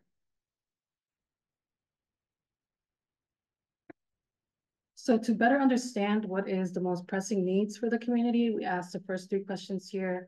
What hazards do you believe pose the greatest threat? What are the biggest issues? And what hazard-related emergencies have you experienced living in the Rockaways? Flooding was the #1 answer to all 3 of these, with coastal storms as a second choice. But we also saw that respondents were concerned with non-hazard related issues like lack of parking, traffic, job availability, and public transportation. We also wanted to gauge the perceived preparedness and perceived resilience of your community. So overall, what we saw is a really positive outlook in terms of their perceived resilience and preparedness, with most people choosing somewhat to moderately to extremely prepared and resilient. So that's just an interesting take to see how they perceive themselves. Yeah. Okay, so these are just a few more interesting responses. Just to kind of breeze through these, most people said that they're not really prepared because they don't have any emergency kits available, already prepared for themselves. They don't have any flood insurance. Well, most people said that. And although they did mention this, they do have access to sources of information.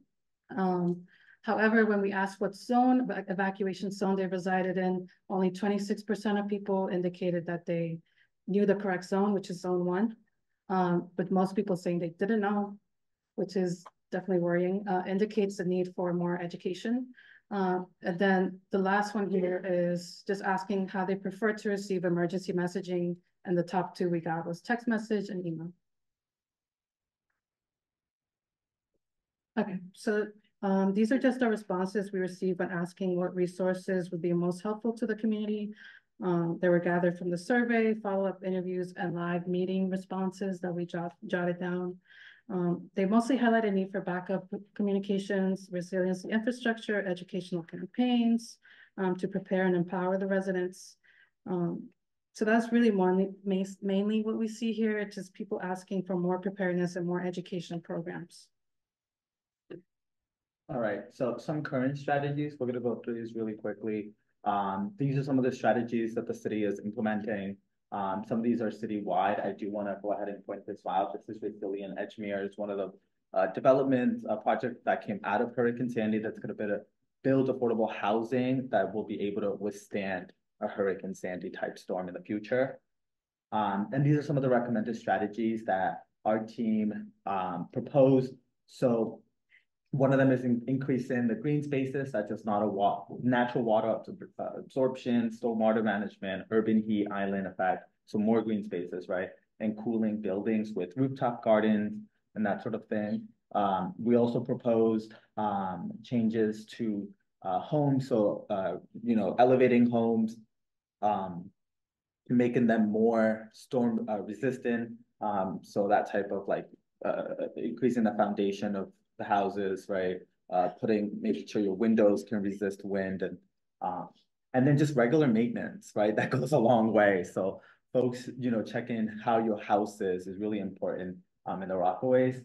Other things that we proposed is preserving and restoring the wetlands, so like the Jamaica Bay. So not only these are habitat for wildlife, but they're also flood mitigation. They filter the water. They're considered a carbon sequestration, right? Absorbing a lot of carbon dioxide. And they're also help the peninsula to become resilient to sea level rise. And they offer educational opportunities for students and recreational activities to the residents of the Rockaways. We propose more on better essential services to the Rockaways with better communication, coordination. I think, as Genesis said, that was always one of the biggest things, people not knowing what to do in some of these situations, not having access to that information. So we propose to NYC to better communicate, to have more emergency power for emergency shelters, right? And preventing the economic loss. Like we said, the East has a lower median income than the West. So that's really important. And we wanted to make sure that that was a priority for NYC. And then, preventing accidents, right? Making sure that people have power and they have access to the latest information. And then integrating renewable energy and smart grid technologies that's going to help lower emissions. Other ones for transportation is efficiency, evacuation, emergency service access, goods distribution, alternative transportations. It's really important. There's really not that many ways to get out of the Rockaways. More green infrastructure, equal access to these transportation systems, and some other smart transportation like real traffic monitoring, predictive analysis, and dynamic route optimizations to help folks in evacuation, and increase in the electric vehicles, because this is a big car friendly area of the city. Real quickly, in terms of funding, the Rockaways New York City, under the funding of Infrastructure Act, New York State is going to get about 36 billion out of that funding, with an additional 1.5 billion earmarked for New York City. So we are getting a lot of funding through that. And MTA is slated to get about $10 billion. And then with the Inflation Reduction Act, there's a lot of different programs and credits that homeowners, especially in the Rockaways, these are single home families, that they can take advantage of to get tax credits to make their homes more resilient. And then we just wanted to put a quick slide about communications, right? These are all the different ways that you can connect to different information, right? With the most reliable one being Notify NYC, right, which is the official emergency notification system available in 13 languages in ASL. And this works 24/7. So this is really important. We want to make sure folks have all that information. So when there is an emergency, they have all that. And with that, thank you so much. And we hope you enjoyed it.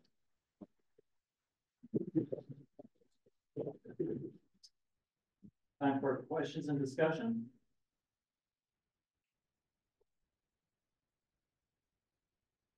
So,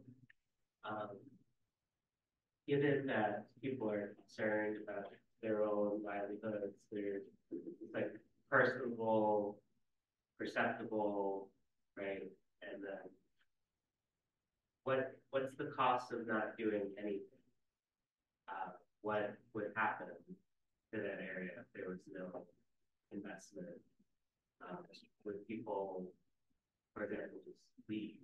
Or would they suffer? It would definitely suffer. From what we saw with the 9 hazards, the way that things are currently working, if there's no investment put in, it would cause serious issues to the people living there. Mainly from the flooding, because that's something that people already experience day to day, and it's really only going to get worse without any investment put into that.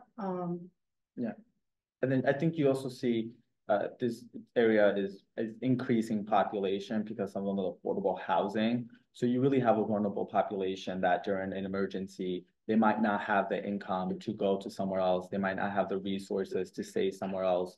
right? These are folks who might be living paycheck to paycheck. So it's really important that the city make these investments to make sure that the vulnerable communities have the resources, you know, to be able to withstand any other type of hazard in the future.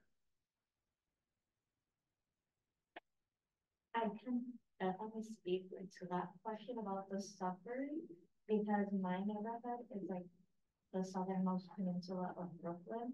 So we get less flooding than Rockland, but even if it rains too hard, if it's too long, my whole basement is flooded. Flood water is super dirty. It's not sanitary. You have all types of stuff in it. My neighborhood gets so many outages because of bad weather.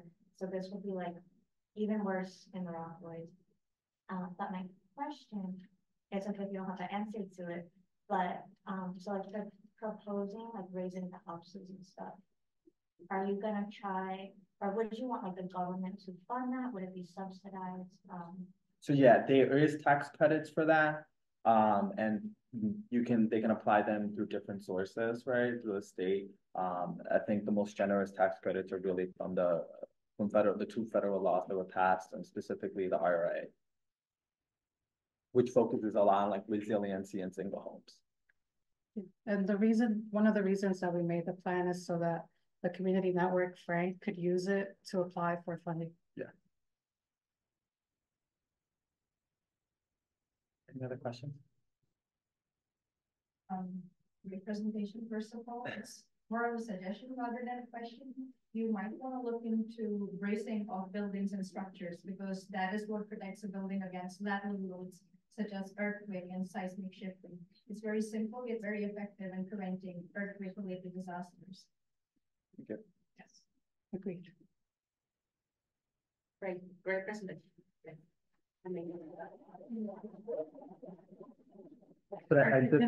Should I just exit out Yeah. from this document? Yeah, just go ahead. All right.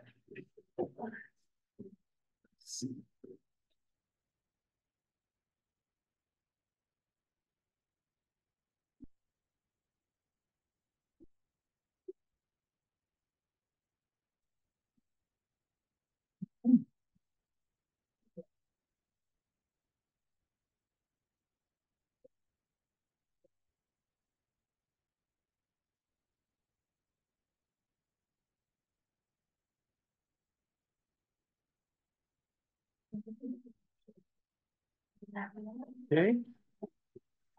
Yeah, Miriam's gonna be joining from Zoom. Oh, Yeah, you're here? Yes. Okay. Right, well, I guess you'll be presenting. Yeah.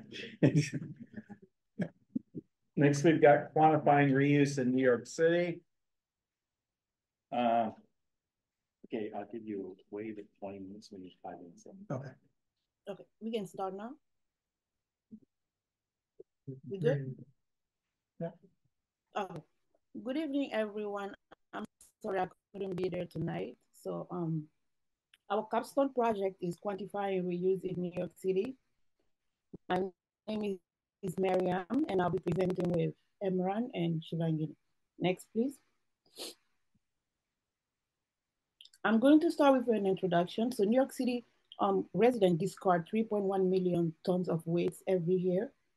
The waste characterization on the right draws attention to products that can be reused instead of being discarded, such as clothing, electronics, and other housewares. Reusing these products can avoid the cost of garbage collection and transportation and the associated environmental pollution. Next. So food waste is another major contributor of greenhouse gas emission. In the United States, almost 80 million tons of food are wasted. So if we can rescue even 30% of this, we will be reducing the greenhouse gas emission by 232 million metric CO2 equivalent. And in New York, food represents the third largest source of emission after building and transportation. So by definition, food rescue is the process of redirecting perfectly edible food that would have otherwise gone to waste and give it to people who need it. Next. So the objective of this project is to introduce the concept of reuse and how it reduces the New York City waste, and also to encourage people to reuse and donate, and most importantly, to quantify the reuse in New York City in terms of emission factors and how we support the New York City Zero Waste Plan. Next. So what is reuse?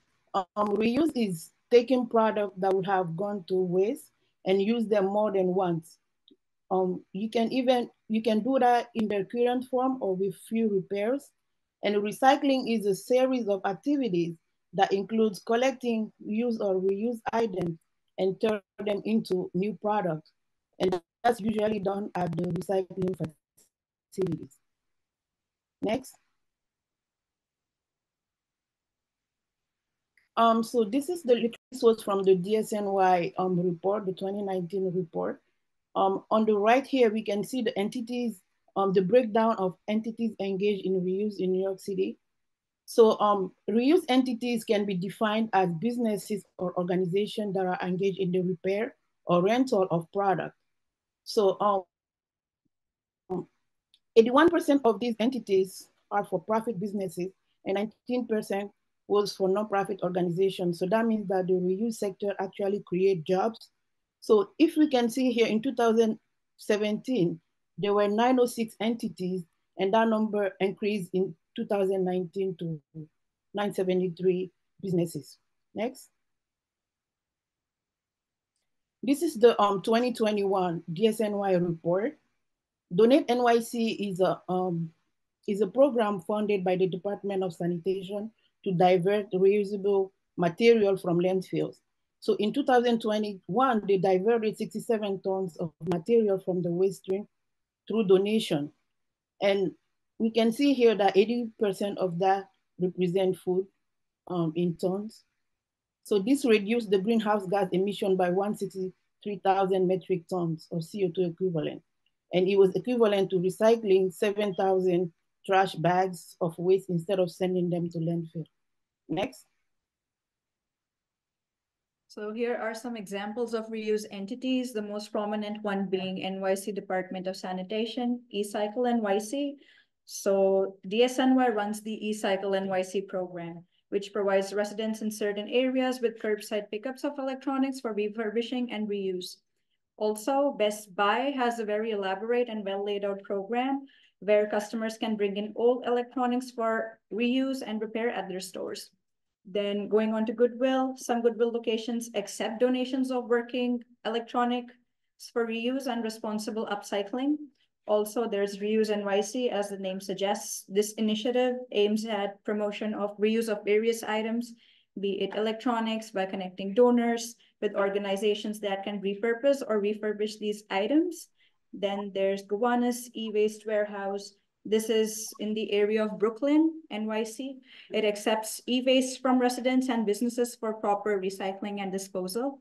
Then we have Sure We Can. It's primarily a redemption center for cans and bottles, but it also engages in e-waste from residents and businesses for proper recycling and disposal. It also educates people on how you can reuse and connects them to other reuse entities. Next, please. So for the methodology of this project, we have analyzed NYC open data based on the entities which are actively engaged in reuse. And we have surveyed pawn shops which deal in the reuse and repair of watches, jewelry, wall clocks, which comprise mainly of glass, plastics, and mixed metals. And 10 entities on average were questioned in total for each segment of the pawn shops and electronic stores. And we have extrapolated this data for active 520 entities, which are currently engaged in reuse and repair in New York City from what all we have gathered so far. Next, please. Okay, so the tool we use to do our calculations is called the WARM model, and it stands for the Waste Reduction Model. It was created by the EPA in 1998, and currently it's in its 15th iteration. So this is the 15th version of the program.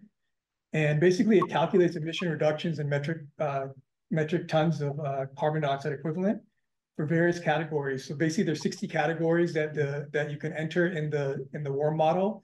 And some of the categories are paper, food waste, mixed plastics, mixed metals, HD PE, which is high density polyethylene. And it also calculates energy saved in BTU. Another instrument we use here is called the RIC calculator. It's a reuse impact calculator. And it kind of works in tandem with the WARM model to calculate the environmental impact of different reuse activities. And it's basically, again, a database of product types through Donate NYC. And it makes the data collection a little bit more easier to kind of consume, and it's more user-friendly. And it gives an estimate of the material composition and energy savings as well, kind of similar to what WARM does. So as I mentioned earlier, food waste is a major contributor to greenhouse gas emission. So this is our estimated food rescue data in 2023 from these three non-profit organizations: City Harvest Rescue, Leftover Cuisine, and Food Bank from New York City. So New York will be reducing greenhouse gas emission by 185,000 metric tons CO2 equivalent. And saving 651.3 million BTUs of energy. So this emission is equivalent to conserving 20 million gallons of gasoline. So DSNY Donate NYC food poll role is actually connect businesses and nonprofit organizations with excess food to organizations that can use and redistribute it. Next. So I wanted to show you the industry that are engaged in reuse in New York City. So we have electronics. So these entities operate a venue or website where you can repair or rent products. And we can see here, we also have secondhand dealers. Secondhand dealers include antique store, thrift store, jewelry store, musical instrument, auto repair part shops, and electronics store. So we also have pawn shop. Pawn shop usually are more associated with cash loans than with reuse, but we were able to verify that some of them actually reuse. Next. So this is the breakdown of reuse entities in New York City by product they handle. So since the 2017 report by DSNY, electronics continue to dominate the reuse sector in New York City. So we have, for example, here, we have 11,000 businesses that handle electronics. So most of these entities are actually located in New York City. Next. So going to the analysis, this is what we have gathered for pawn shops, watches, and jewelry. So these are the 10 entities questioned, from cat jewelry and watch repair to Avitol Gold and Platinum. So on an average, if we take their mean, we get 350 items reused and repaired per year. Next, please. So the results by inputting these in the WARM model would be: by repairing watches, wall clocks, and jewelry in 2023 up until now, New York City has been surveyed, and we are reducing GHG emissions by 582.17 MTCO2 equivalents. So this emission reduction is equivalent to 124 passenger vehicles off the roads. We are conserving 6,65508 gallons of gasoline and conserving 24,257 cylinders of propane for home barbecues. That is a lot of emissions saved. Next, please. So diving into the calculations, let's start with watches and jewelry repaired in 2023, that is 53,500, and taking the mean of these 10 entities, we get 5,350. The active pawn shops in New York City with active DCA licenses are 520. So extrapolating this data, we get 2.8 million items reused by all of these entities in 2023, comprising of watches and jewelry. So we can bifurcate these items by 70% of watches which are reused, and by getting these as 30% of the other jewelry which has been reused or repaired. Next, please. So going to our normal watch, a wristwatch, the bifurcation of the items in a watch are mainly mixed metals, which is 70.8%. Now this can be stainless steel, gold, silver, aluminum, whatever. And then there are mixed plastics, which are inside the mechanisms of the watch. These constitute for 26.5% on average. And then the glass constitutes for 2.7%, which is mainly aluminium oxide, the regular glass which we use. So the number of watches which were repaired or reused were 2.6 million. The exact units are given, and the total number of jewelry. So the jewelry which we were able to gather data on was purely mixed metals. We did not include other sorts of jewelry. So this came out to be 1.1 million units. And then going on to further calculations, these were our results. Percentage of glasses and watches translates to 52,580 units of glass reused or repaired. And with metals, it translates to 1.4 only regarding for watches, 1.4 million units reused and repaired. And for the percentage of plastics in watches, 516061 units were reused and repaired. Please bear with me. I have that Indian and European system of numbers in my head, so I have a hard time. Okay, next, please. So if we need to use the warm model to make out the results, we need to convert these units into tons. So plastic content in a watch generally weighs around 10 grams on an average. So if we convert that to kilograms, that will give us 5160 kgs. And if we convert that to tons, it becomes 5.16 tons. Next, please. So similarly with glass in a watch generally weighs 100 grams on average. And if we convert it to tons, it becomes 5.3 tons. Next, please. And with mixed metals, if it generally weighs in a watch for around 70 grams. And if we convert that to tons, it becomes 155.2 tons. Next, please. And that was the analysis of mixed metals, plastics, and glasses, which we have done so far. And then coming on to electronic stores, we were able to question 10 entities again, which led to diverse items which were reused and repaired, consisting of game cartridges, phones, tablets, computers, automobiles, air conditionings, which were reused and repaired. Next, please. Okay, so e-waste, electronic waste. So another an acronym for electronic waste is WEEE, which is waste electrical and electronic equipment. Every year, about 6.9 million tons of e-waste is created in the US alone. And they say by 2030, there's gonna be 81.6 million tons globally produced of e-waste. About 70% of the heavy metals present in landfills is because of e-waste. And it's usually, can be lithium. Or lithium actually is not a heavy metal. I would say lead, mercury, cadmium, and chromium. So those are some of the heavy metals present in landfills. The average household, according to the CEA, the Consumer Electronics Association, they say we have 28 electronic devices per household. And the estimates of e-waste in New York City, this number is not correct. It's not 178,000. That should be 25,000 tons. I'm sorry. So 25,000 tons per year. And the NYC Open Data reports that 2,158 electronic stores are in NYC. And of them, about 1,200 offer repair and reuse. And this is just a graph of electronic waste diverted. So basically for mobile phones, we have about 7,200 metric tons of carbon dioxide equivalent saved by the repair and reuse of cell phones across the city. For computers and laptops, it's about 12,500 metric tons. And gaming consoles comes in at about 4,800 metric tons. In conclusion, basically we want to reiterate maximizing the useful life of products, which is kind of by definition what reuse is. It's important in creating city jobs. Nationally, there's about 170,000 jobs that are currently reuse jobs.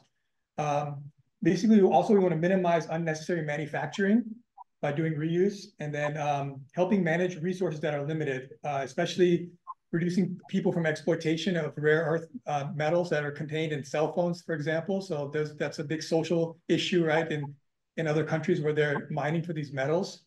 And also minimizing waste and contributing to the circular economy. And this is all to meet the zero waste goals of New York City by 2030. Some recommendations are just kind of pushing how affordable reuse is, for people, like rather than buying a brand new phone, showing that it's kind of cool to buy a used phone, that it's actually, it show the community that you're doing a greater good by buying used. Also, a barter system could be another way to look at things, to create a community and trade goods amongst people. And there's a Facebook community called Buy Nothing where they offer things in the city for free. You can get things for free, or you can exchange goods with people on that Facebook community. And also, again, like I said, just kind of educating the public on the environmental benefits. So maybe if you're purchasing something from somewhere that's used, you give them a little maybe pamphlet or a little report that, hey, this is how much you save from buying used compared to buying new. So that could be something. And also kind of participating in flea markets, which are kind of spread across the city. In Jackson Heights, for example, there's a large flea market on the weekends, and a lot of different vendors are set up, and that helps, kind of promote reuse. So if you want to donate or find secondhand products, Donate NYC is a good place to start.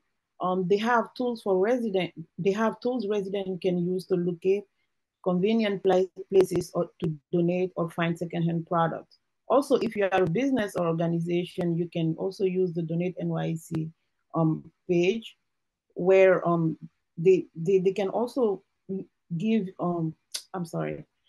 They also use it. You can use it to give or receive used or surplus material instead of sending all those to landfill. Thank you for listening. We're looking forward to questions and comments. Thank you.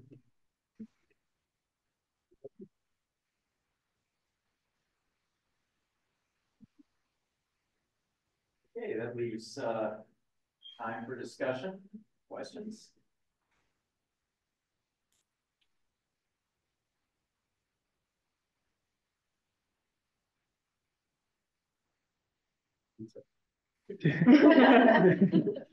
I'm the one. I have a question. I'm curious about the proportion of reuse to what's going in the landfill, which of course I suppose you can't, that would be a very difficult task for you to know for each of those items what's going into the landfill. But do you have, or did you come across anything that would give a little reference for, how much is being reused versus how much is being thrown out? Good question. You can put that slide, like how much was diverted. Yeah.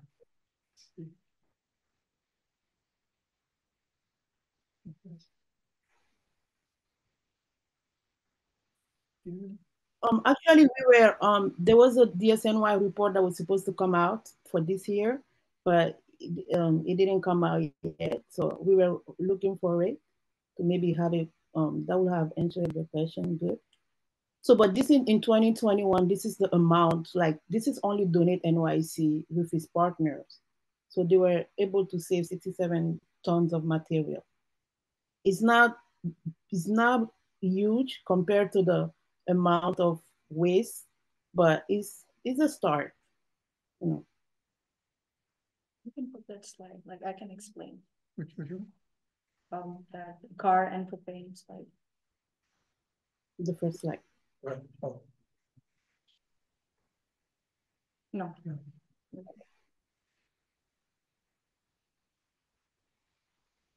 This slide. So you were asking like, how can we tell like how much emissions have been saved and what is not going into the landfill? So there's an analysis section tab on the WORM model. If you go into it, you can input how much tons of waste which were reused or repaired. So that will give us how many GHGs of emissions were reduced, and M2 carbon dioxide equivalents are the units.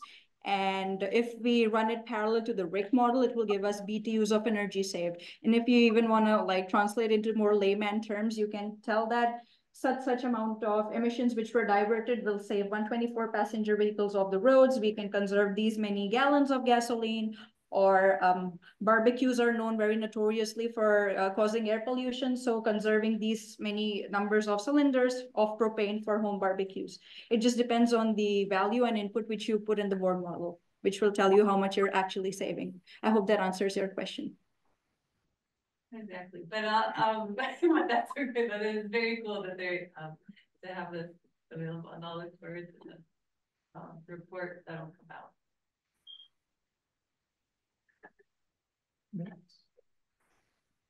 Have you considered what like the social media campaign would look like to promote the reuse?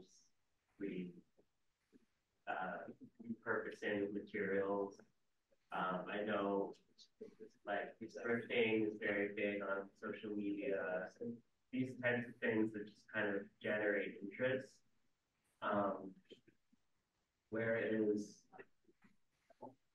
Where's the ability to make it cool or make it worthwhile? So I can answer that question. I am currently interning for CUNY School of Public Health. I'm a food initiatives intern. So we do deal with food rescue, and we do have a social media page. It's titled CUNY School of Public Health. And if you want to see how we are like handling pouring rights contracts, battling food insecurity, trying to stock the Benny's food pantry at CCNY and other pantries at other CUNY campuses. And if we're having food leftovers, how we are trying to sell it off at discounts at the end of the day. Those are some initiatives. And yes, we are trying to pad our social media that way. This is not directly correlated to our capstone, but this is something I can tell you at a personal level.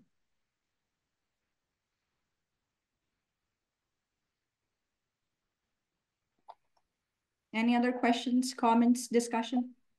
Maybe the QA, I see that is a file there. Oh. Problems on the previous one.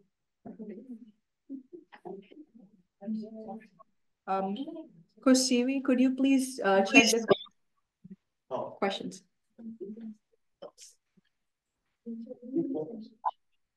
There's some questions in there that we missed from a prior presentation.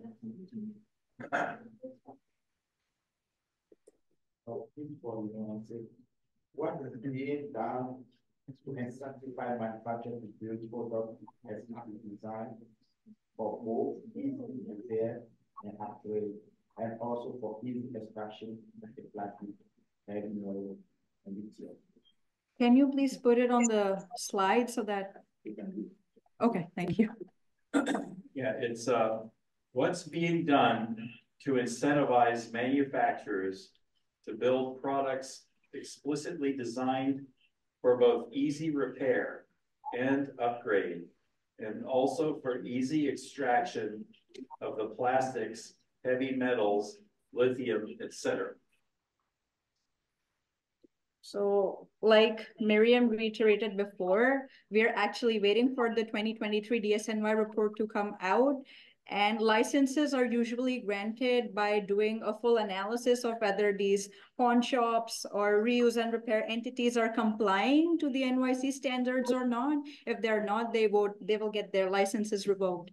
So we can give a more definite and solid answer once we get the DSNY report out. That's all I can say at the moment. Also, like a lot of the companies, they have like ESG initiatives. So they need to kind of, meet and follow those. So that's kind of also, that's also kind of goes along with the question that, they need to be able to make things more like sustainable and like, for example, even cell phones, for example, to make them modular, where you don't have to replace the whole cell phone, you can replace a piece of it rather than creating a new cell phone. So, yeah. I think also there is a Digital Repair Act law where manufacturers are asked to provide some tools where people can actually repair their phone, be able to repair their phone without needing to go to some repair shop. I'm not sure if it came out, but I know I read about that a few weeks ago.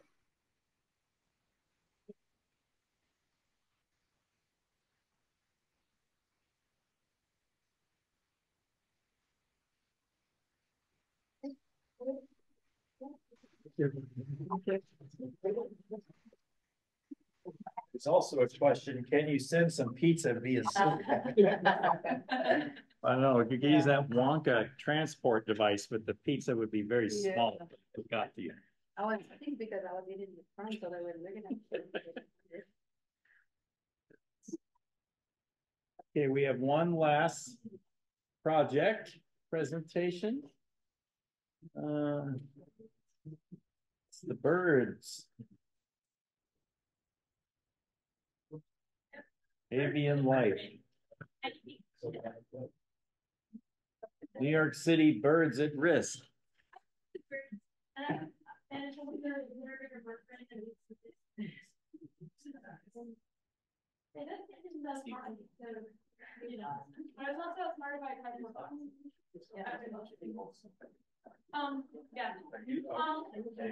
We have a few minutes to set up. This is the, so we had a little bit of a mix up and I said the mid-year and then I sent the final slides with. Have it on a drive or something we could put it on.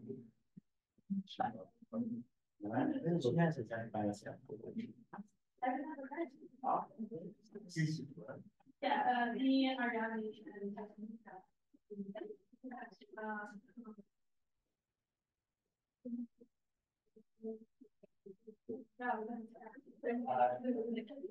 really beautiful too. Yeah. Do you do USB? Pardon? Do you do USB? Yeah. Okay. Because I learned today that my computer does not USB anymore. I think this has a.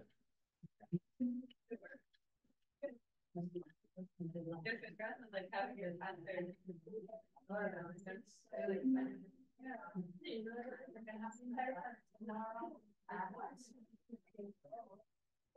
Yeah.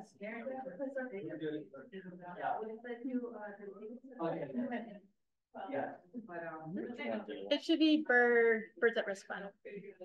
So the first one. Yeah, sorry about that.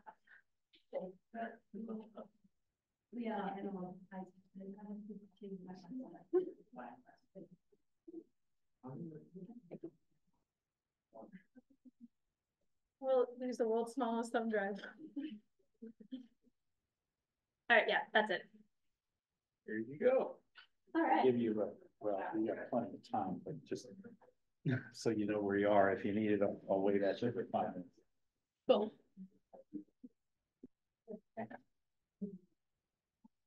All right. Hi, everyone. We're going to talk to you about bird-safe glass and avian window collisions. So this is just kind of an overview. We'll go over background, our hypothesis research question, methods, results, conclusion, and next steps. So start with our background. In the United States, there's over 1,000 species of birds. And of those species, 347 are considered endangered or threatened with the real possibility of becoming extinct. In New York State, there are 10 of these species. New York City is very important because we're on the Atlantic Flyway, and we're a very important stopover point for when birds migrate. The photo on the right is actually birds that were tagged with transmitters, and they're proceeding with their migration. So that's what all those colors are, different species of birds. So go into a little bit of what migration is. Migration is basically when birds go a long distance. Usually this is bi-yearly. They'll migrate in the fall and they'll migrate in the spring to go to either their wintering grounds or their breeding grounds. And they do this mainly for resources. So some of the resources they might be looking for is suitable places to nest, or when seasonal changes happen, they're looking for more food resources, which might be depleted where they are. So how do birds migrate? Basically, they instinctually take from seasonal cues, so light cues and temperature cues, and then their body will start putting on fat. And this fat is basically what they use to get themselves to where they're going. So when they're flying these long haul flights, they'll use those fat stores, and then they'll basically go into stopover points to rest and refuel before they start going again. And not all birds do this. Not all birds do those really, really long flights that you see in documentaries. Some birds just do short migrations, and some birds are resident birds that don't migrate at all. So you'll see those birds here year round. And then how do birds navigate when they migrate? So how do they know where to go? They basically they have polarized vision. They can see in ultraviolet and they can position where the sun is. It's also thought that they use the stars. It is also thought that they can see or detect the magnetic fields of the earth in order to figure out where to go. The problem is in cities, we have so much light, it obscures their vision and they can't tell where to go. They can't see the landmarks that they would use. So they get attracted to cities and then they get lost, they get confused, and that can make them prone to collisions. So in the United States and North America, even all over the world, we're having a bird crisis. If you consider since 1970, 3 billion birds have disappeared. And there are many reasons for that. Habitat loss, cats, feral cats kill a large portion of birds. Chemicals, in the case of insecticides and rodenticides. And we're gonna focus on collisions. So that photo to the left was one night at the World Trade Center. They found all of those birds that collided with windows. So just to kind of put this into perspective, upwards towards 1 billion birds die yearly from collisions with glass, just in the United States. And upwards towards 230,000 of them are killed in New York City.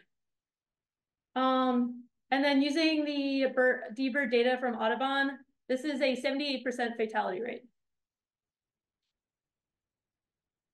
So basically, using the D-Bird data, we mapped basically between 2017 and 2022, the collisions.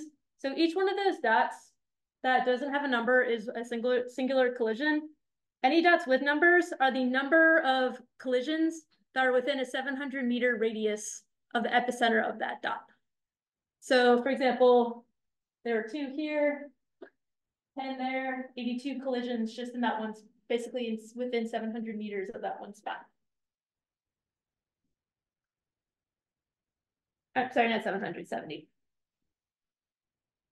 So this shows basically where the collisions are. A lot of them are, again, around the World Trade Center. There are multiple theories about why this is. One of them could just be the one limitation with D-Bird is it is incidental reports. These are reports that citizen scientists make when they find a collision victim. So these are probably, other areas are probably underreported. It could also be World Trade Center is heavily vegetated, very bright, and that it's very close to the water, which could make birds more prone to getting stuck in that area. So why do birds collide with glass? Well, we know what glass is, but glass is invisible to them. So they might see a plant within a window and they might think they could land on it, so they might collide with the window. Glass is also reflective, so they might see vegetation reflected and they think they can land on it and they could collide with the window. If they collide with the window, they may not die immediately and they might be stunned and they're more prone to predation if they're just lying there. And then lights. So I went over a little bit earlier, but lights can attract a bird to a city when they migrate, which without the lights, they would not have been here in the first place. And then territorial. So this is more so with male birds during breeding season. They see the reflection, they think it's another male bird, and then they'll fight their reflection. These encounters don't tend to be fatal.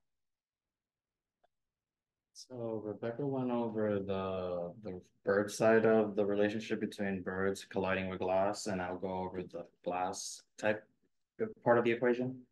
So in New York City, there's thousands and thousands of glass panels all over the city from different facades, bus shelters, and different vehicles. And each glass is unique and it differs from manufacturer to manufacturer based on the use type of the glass itself.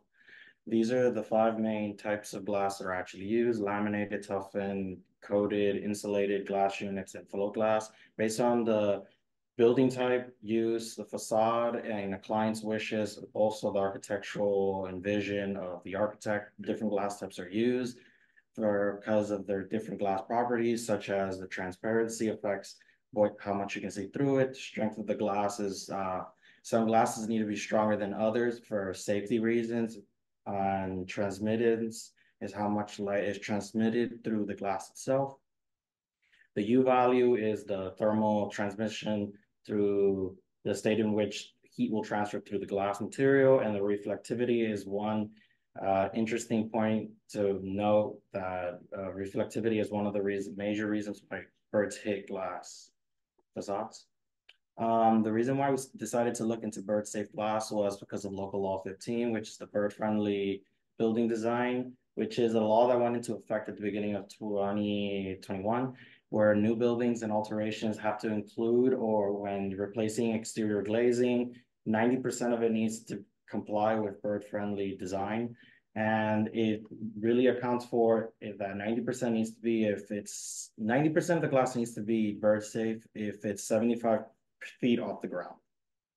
And the bird-friendly materials must be used on glass railings, mostly anything glass in a building. If it takes up a huge amount, and there's more likely for birds to collide with it. So there's samples over there from the Walker Company, and we started to look into their birds safe glass because it was used in 181 Mercer. And it was a pattern design that is put on the surface of the glass so birds can actually identify it. Bird safe glass is a way to mitigate bird collisions with the glass itself by just using fritted panels. And it comes in the types of fritted, acid etched, ultraviolet glass, or channel glass, which each one has their own properties. And this is how they really look when you see them by themselves. The cost of birdseed glass is actually more expensive than normal glass, but by being more expensive, I actually looked into how much we're actually comparing birdseed glass to normal glass, and it's for every $1,000 spent on the development of a building, $3.80 will go to bird-safe glass percentage. So it ends up being 0.31% of the actual construction cost.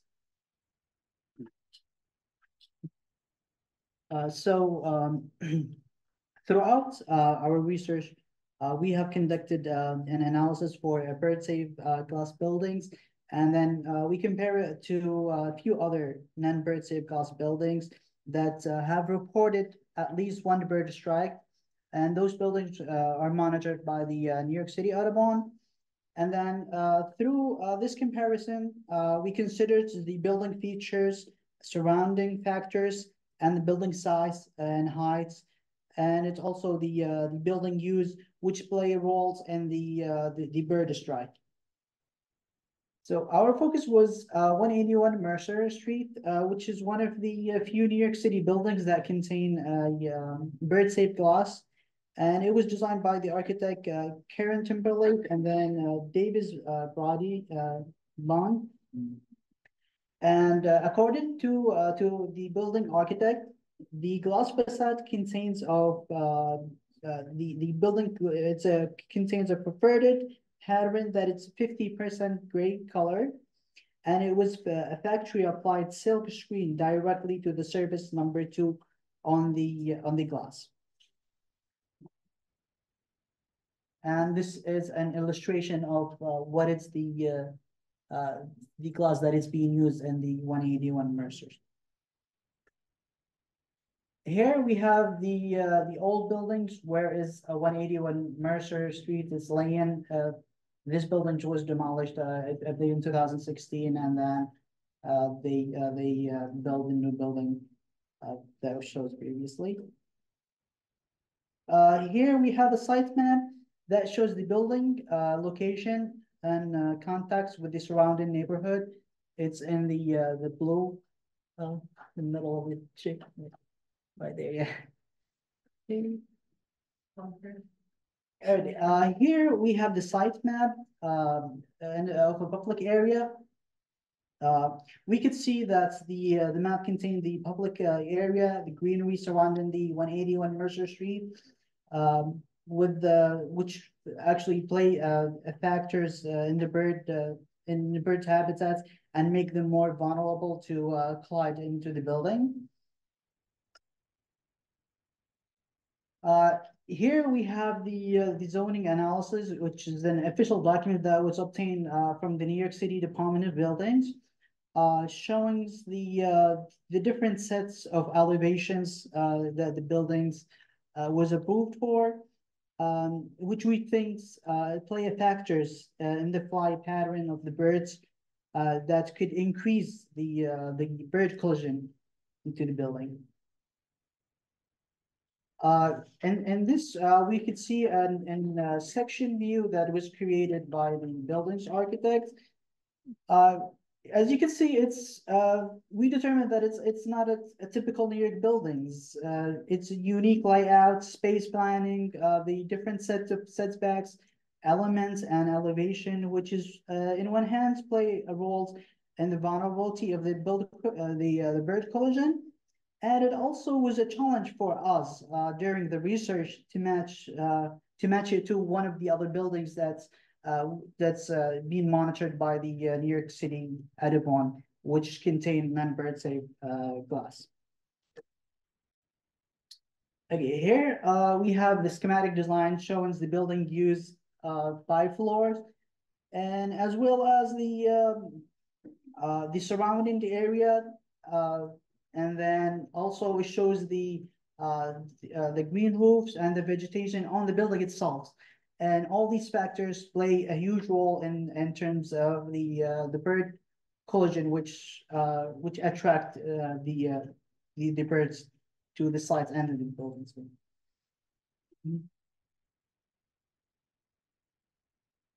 Here we have the list of the buildings. At the beginning of our research, we have created a list of the buildings that's being monitored by the New York City Audubon for bird strikes. And we conducted an analysis for all these buildings, as well as 181 Mercer Street.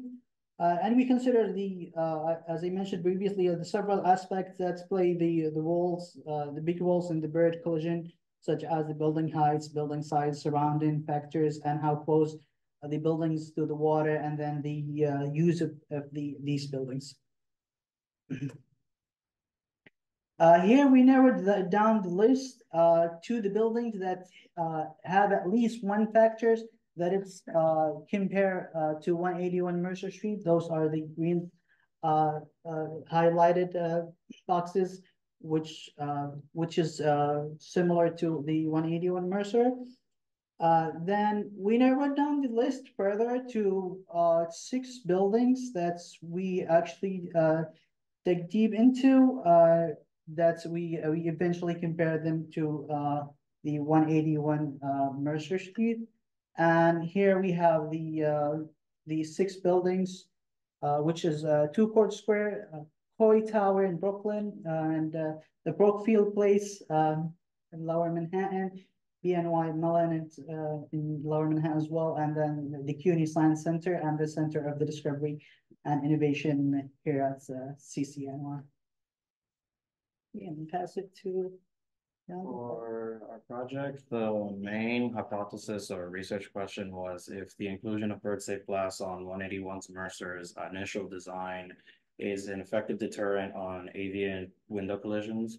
And we predicted that the implementation would result in that there would be less collisions compared to other high-risk buildings that are being monitored by NYC Audubon. So the purposes of our project is to try to prevent avian collisions on glass. So now into methods. So for our methods in our project, we monitored 181 Mercer during 2 points throughout the year. Spring, we monitored for between May 15th to May 29th. Because we were still working on our project at the time, because it was before the mid-year, we kind of didn't hit the migratory period of the birds flying through the building. So it was a smaller migration like monitoring of the building. But in fall, we actually went from September 15th to November 1st.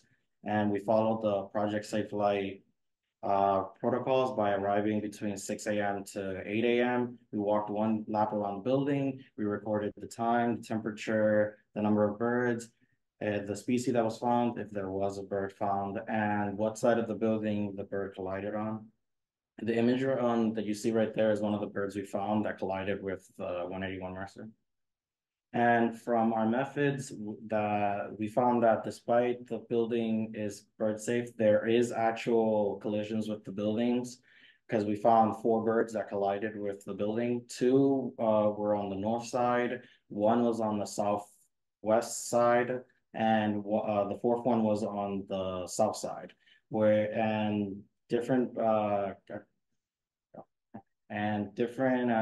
have a map showing up where they collided on the building, perspective to the environment it is in. And one of the birds that hit at this spot right here on the northeast side. On the south side of 181 Mercer, one bird, a bird collided with the glass here. And on the southwest side, another bird was found here. Here we have the actually 6 buildings that we finally selected to compare to 181 Mercer. It shows the bird strikes and as well as the buildings along with the 181 Mercer Street. Based upon the result, we found that the glass on 181 Mercer does not sufficiently proven that it prevents the bird collision 100%. And then compared to those 5 buildings, the comparable buildings, the result were inexclusive because our comparable building had a similar collision rate to the building that we monitor, which is 181. Therefore, reassessments and more research are needed to design a better and more effective methods, and also an architectural innovations and improvement of existing buildings are needed to promote a more sustainable coexistence among the wildlife and then the urban development.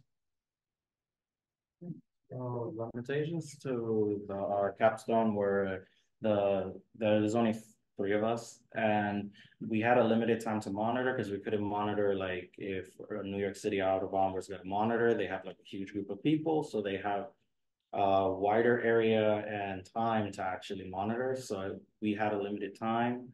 181 Mercer is a unique architectural building, so finding a comparable site was difficult. And there were certain victim challenges that we had to contend with, such as predation of birds being a cat eating a bird. We couldn't really monitor that. Janitors got there before we did, because sometimes I would get there to the site and the janitor was already there. So we couldn't do nothing about that. Or if a bird fell on an awning or on the green roof or on any part of the building, because there's a lot of like protrusions that stick out. So if the bird falls in an inaccessible place, we can't actually document if anything occurred. All right, so I'll go quick. The next steps is, as mentioned earlier, is to expand number of buildings, get more people to assist with monitoring, look at other factors, vegetation, lights, water, use of building, number of people to figure out why there are collisions. And then work with the public and private groups to ensure bird-friendly practices and support more bird-friendly policies. But you might think, well, this is interesting, but why should I care? 1, birds are living things and we have a right to live. They should have a right to live.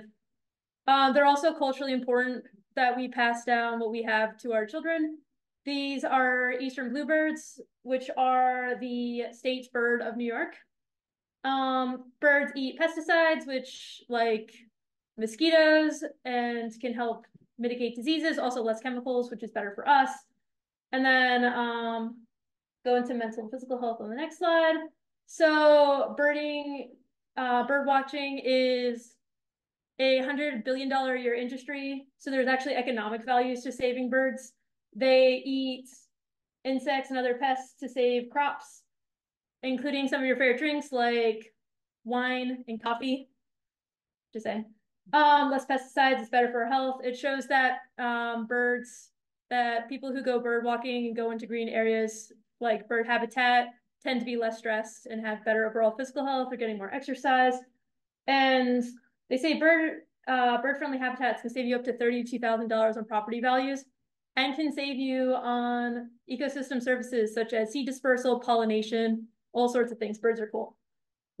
So you're thinking, well, birds are cool. And now I realize they're important. So what can I do? Basically, turn off your lights, retrofit your windows, educate friends and neighbors, help them do that too, remove plants from your windows. If you find a bird, report it onto DBird, which is Audubon's database for collisions, so they know where the birds are hitting and how often. And then if you find a bird that is still living, take it to Wild Bird Fund to get rehabbed. And then support bird-friendly legislation. So getting into bird-friendly legislation, Francisco Moya just introduced Intro 1039, and we're trying to get it passed. So what you can do is you can go sign the petition on Audubon's website. You can call your council member. You can go to Wild Bird Fund and sign a postcard, and we'll send it. So basically what it does is it prohibits any excess or unnecessary lights in private or in private owned buildings. The exceptions are buildings for night security, are lights that are there for safety for any reason. And then before we go, we just want to give a special thank you to some people. Catherine Silverman for being an awesome advisor. Catherine Chen for giving us the PSF data and the DBird data to make this possible. Kieran Timberlake for giving us all that wonderful information about 181 Mercer, Wild Bird Fund for helping all those collision victims, and Walker for providing those glass samples for us. So we will take questions.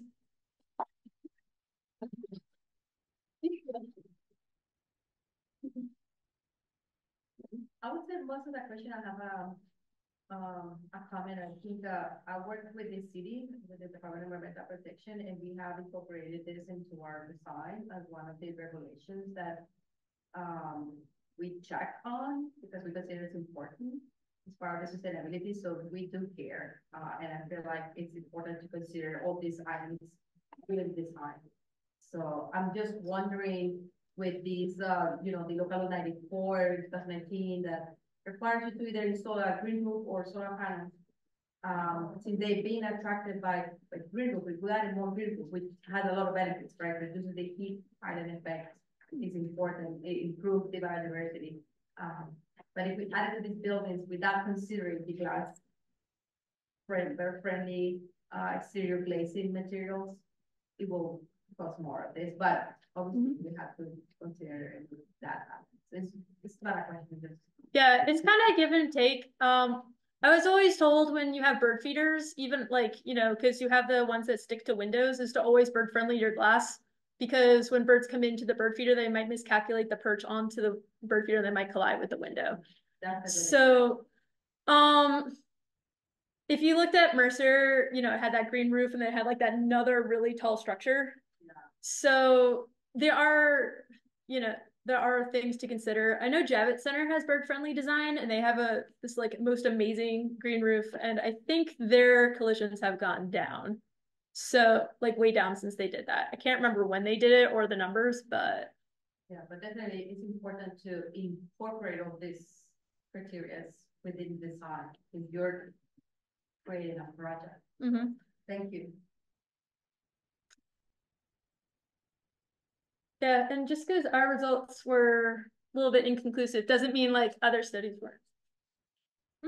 Yeah, I think you mentioned this already, but the Mercer building that you looked at, was that one of the buildings that had to comply with Local Law 15? So or was it before? Yeah, so Local Law 15 was passed in, I think, January 2021. So it was enacted before it, but I think it was kind of one of those, we know it's going to be passed, so we might as well just, you know, like kick off. The thing with laws like Local Law 15 is because building in New York and policy and stuff are so slow, it just takes a while to like start catching up and stuff with stuff like that. So I think NYU they knew it was coming, so they just decided to just, oh, we're redesigning, rebuilding this building anyway, and this is coming down the pipeline, we'll just incorporate it in our design now. How can I bird proof my glass? I live in a woodland, and once in a while I hear a bird thump on the glass. So yeah, if you get, I'm in a single family home. yeah, so you're not in the New York situation where I live in an apartment. Yeah. And one of the birds did sadly fatally hit one of the windows of my apartment. So that was like one of those talking to like the superintendent and the management to, you know, try to convince them to start with bird-friendly materials. If you live on your own, they do sell like decals that you can stick on the outside of your window. And I do emphasize put it on the outside of the window because it makes it more visible than if you put it on the inside of the window based on the reflectivity of the glass. So American Bird Conservancy has a really good list of methods and the effectiveness. And I think the costs, and they're like really on top of it. So they're probably the best resource to go to see what works best for your windows, I would say. Great. Thank you. Are there chat questions or am I just? There may be. I don't know if those were old, they're new. The chat, I think, is new. Let's see. Can you pull it up there?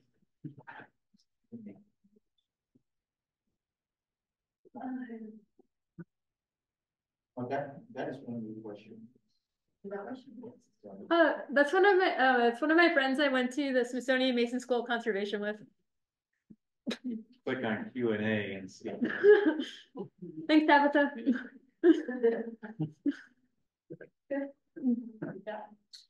I think that's for older. Yeah. Scroll down. There might be a newer question. Okay.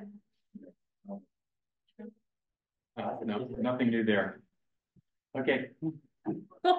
Super. Well, thank you all for coming. Another successful series of presentations. Come up and see the glass samples if you have a chance before you head out. Wildbird. I forget postcards. But yeah, just stop by Wildbird. But any list of, you don't care how you do it, but whatever we need to do to get 1039 done.